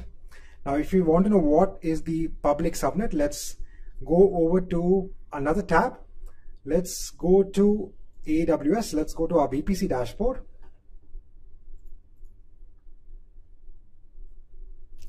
Let's go over to our subnets. So our public subnet has the ending digits of 39. So let's choose that. Now it will automatically allocate an elastic IP address for you. So let's just create a new elastic IP address. That's done for us. And let's create the NAT gateway. Now, as simple as that, we didn't have to launch an instance, wait for it to be up and running, change the security groups, change the source destination check, nothing. We just created a device. If you just click on close quickly, so you can see currently it's in the pending state, it's being provisioned. Let's wait till the status has been changed. Now, once the NAT server has been provisioned and is in the available status, we can now go on to our route table. So let's go back to our route tables. Let's go over to our private route table, click on routes, click on edit. So now currently this is pointing to our NAT instance. We now have another entry for our NAT gateway. Let's choose that, click on save. So here I'm back in our private instance. Now if I do a ping command again, it's working as it should. Now only some key differences, as I mentioned, that use the NAT gateway when you don't want any restrictions on the bandwidth, when you don't want to maintain the underlying instance. But in the NAT gateway, one key thing to note is that you can't work with security groups. So you can't define what is the security policy that should be applied to the NAT gateway. So what is the traffic? You would probably have to control this at the EC2 instance level. So these are just some notable differences when you are working with the NAT gateway. So this marks the end of this chapter. Hi and welcome back. Now in this chapter, we are going to go through the concept of VPC peering. So VPC peering allows communication across your VPCs. So remember, each VPC is an isolated network on the AWS cloud. So since it is isolated, you cannot have communication across resources in different VPCs just like that. In order to ensure communication, you have to do something known as VPC peering. Now in VPC peering, the VPCs can be in different regions. They can also be in different AWS accounts. So this is a scenario. You have two VPCs, your virtual private cloud. In order to establish communication between resources in these VPCs, you establish a VPC peering connection. Now, one key thing to note is that after you establish the connection, just like a normal VPC where you have to work with the routing tables, ensure the routing tables are modified so that resources in each VPC can reach the resources in the other VPC. And also, just like security groups for your instances in a VPC, ensure that if you want communication across resources in different VPCs, modify the security groups to ensure this communication happens. Now, some important aspects when it comes to VPC peering. So this is important from all exam perspectives. First thing is transitive routing is not possible. And what do I mean by transitive routing? Let's say you established a VPC peering connection between VPC A and VPC B. Next, let's say you establish a VPC peering connection between VPC B and VPC C. Now you would assume that since there are interconnections between these VPCs, that traffic should be possible to flow directly between VPC A and VPC C, but this is not the case. So this is what I mean by transitive routing is not possible.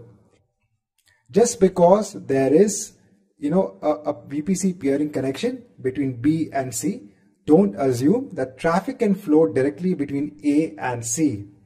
For this, you need to do a complete mesh configuration as shown here. So here you have VPC peering connections between each required VPC. This is how you can achieve routing between VPCs.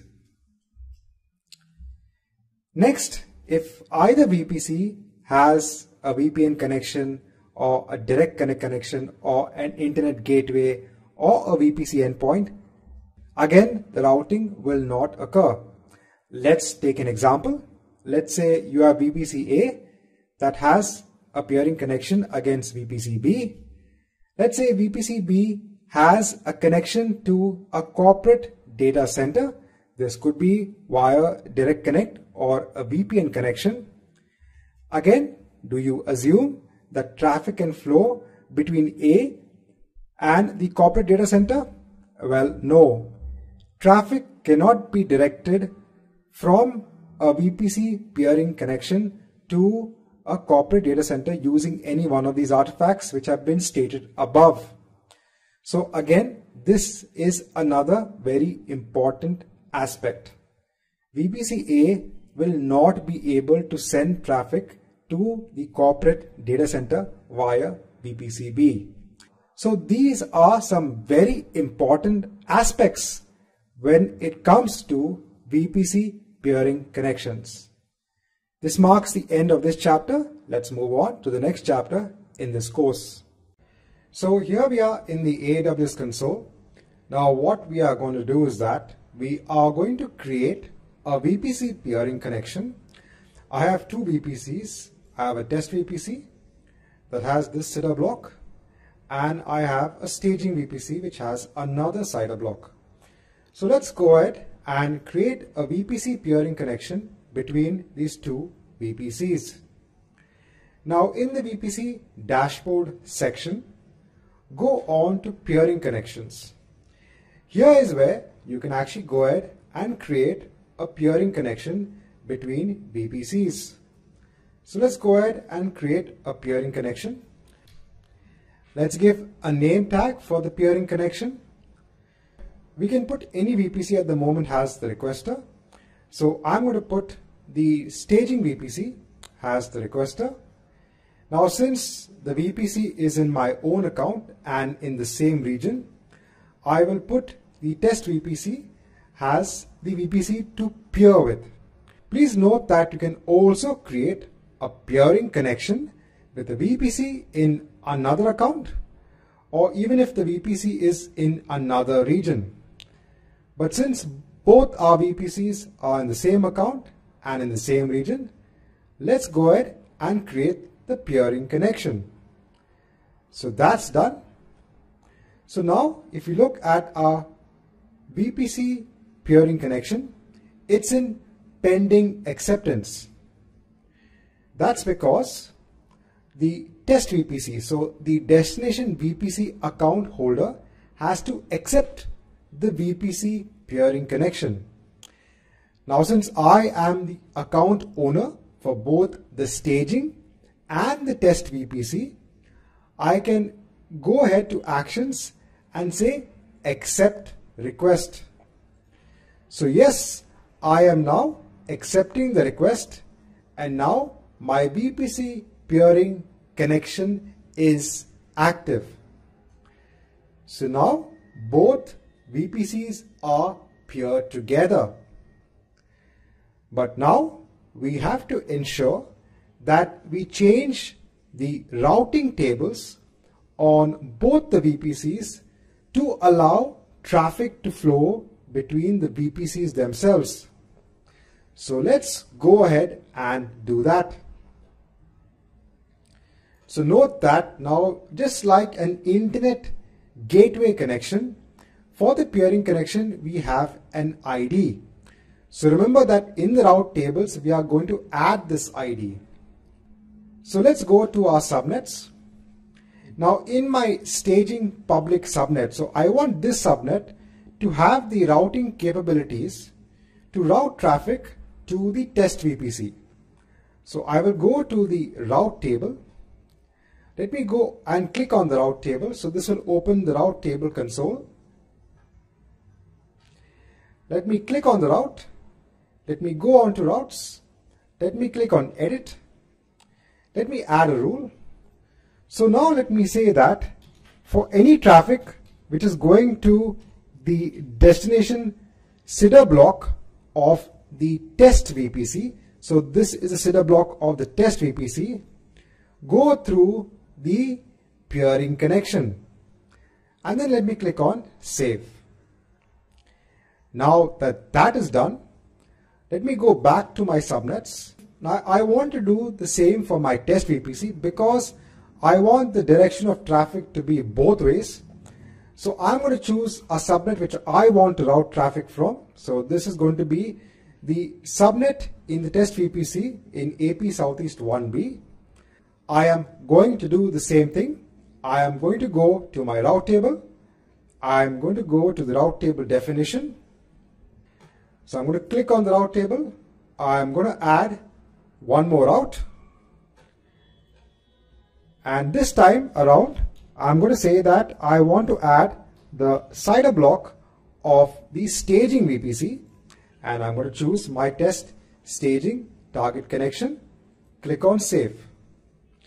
So now what we've done, what we've achieved, we've created the VPC peering connection and we have modified the route tables. So this is how we can set up the VPC peering connection. Now once your route tables are in place, that means routing is enabled between the VPCs, then you can run your applications, and if you want to route packets between these VPCs, you can do so. So for example, I have a MySQL database that's running in my test VPC, and I have a staging web server, so that's an Apache web server that's running in my staging VPC. Now since I've already enabled a VPC peering connection between these VPCs, what I can do is that I now have the ability for the web server to communicate with the database server. So here I just have a sample PHP page. This is being hosted on the web server in the staging VPC. It is then communicating with the database in the test VPC via a private IP. If we didn't have the peering connection, this would not work out. But since we have paired both the VPCs, I have now the ability to make my web server in one VPC talk to the database server in another VPC. One quick note, apart from modifying the route tables, ensure that the security groups are set for the servers So the concept of security groups and network access control lists stay the same. So ensure that you allow access accordingly to ensure that the web server can talk to the database server. This marks the end of this chapter. Let's move on to the next chapter in this course. Hi and welcome back. Now in this chapter, we are going to go through the concept of VPC endpoints. Now a VPC endpoint allows your instance, which is located in a private subnet, to communicate with public services such as S3 or DynamoDB. Now in this slide, I have a VPC. I have two subnets, a public subnet and a private subnet, and I have an instance in each of these subnets. Now let's say you want an instance to access an S3 bucket. Remember that services such as S3 and DynamoDB are public services. That means if you want your instance to access any of these services, so either S3 or DynamoDB, the instance needs to be placed in a public subnet which has access to the internet. So this is the scenario which is required for an instance to access an S3 bucket. But due to security reasons, it's not always ideal just to place an instance in a public subnet if it needs to access, for example, an S3 bucket. In such a case, you can use a VPC endpoint and then place your instance in a private subnet. So just like NAT instance or a NAT gateway, the VPC endpoints allow an instance to route requests to public services via that public endpoint. So this negates the requirement of having that instance in a public subnet. All you do is create a VPC endpoint and then you should be able to access your S3 bucket. So the high-level steps are very easy. Just create a VPC endpoint, specify the service which you want to access via that endpoint, and then attach it to the VPC. And then finally ensure that the route tables are changed for the private subnet. So now in our demo, we are going to do the same thing. So I have again a VPC with two subnets. I have an instance in my public subnet. I will use that instance to secure shell into the instance in my private subnet. Firstly, from my private subnet, I will try to issue the command to list the buckets in S3. That should fail. Then I will create a VPC endpoint and show how the endpoint can be used to mitigate the issue of accessing S3. So let's now move on and see how we can work through this in our demo. So here I am in the AWS console. Now I have two servers running in a VPC. So I have this Ubuntu server which is running in a private subnet. So it does not have a public IP address. It only has a private IP address. Next, I have the public server. So this is located in a public subnet in the same VPC. It has a public IP address. Now what I've done is that I've actually logged into the private server using the public server as a jump server. So now from this server which is in the private subnet, so let me go on to Ubuntu just to confirm that this is the private IP address, so 20.0.1.84, right? So this is the same server. Now if I try to list the buckets in S3, so I want this instance to have the capability to list the buckets in S3. Please also note that I have attached a role to this instance to access the S3 service. So ensure that is also in place, that you have an IAM role that allows EC2 read-only access onto S3. So let me go on and execute the command. But what you're going to see is that this command will not execute. And that's because this EC2 instance is not able to contact the S3 service. And I said this is because the S3 service is a public service, and hence this instance needs to be on the public subnet. But this instance is in the private subnet, so how do we allow this instance to access S3? So I said the mitigation for this is to ensure that we have a VPC endpoint. So let me cancel out of this command. So let me go on to the VPC dashboard. So this is the VPC dashboard. Now we have this link for endpoint. So let's choose endpoint and let's create a new endpoint. So here you have the different gateways that are available. So there is one for S3 and there is one for DynamoDB. Now, since we want to use the gateway service for S3, we are going to choose that. Next, go ahead and choose the VPC. Now, both of my instances are located in VPC-B. So I will choose VPC-B. I will associate this VPC endpoint with my private subnet. So I want the instance in my private subnet to use this VPC endpoint to access S3. Now, if you want manually, you can go and create a route entry. By default, this will create the route entry for you. You then decide upon the policy. I'm going to go ahead and put the full access policy for now, and I'm going to go ahead and create the endpoint. I'm going to close this. Now, if you go on to the route table, so let me go on to the route tables. So I have my VPC-B route. Now, after a couple of minutes, when you go to the route table for your private subnet, so even if you go to the endpoints,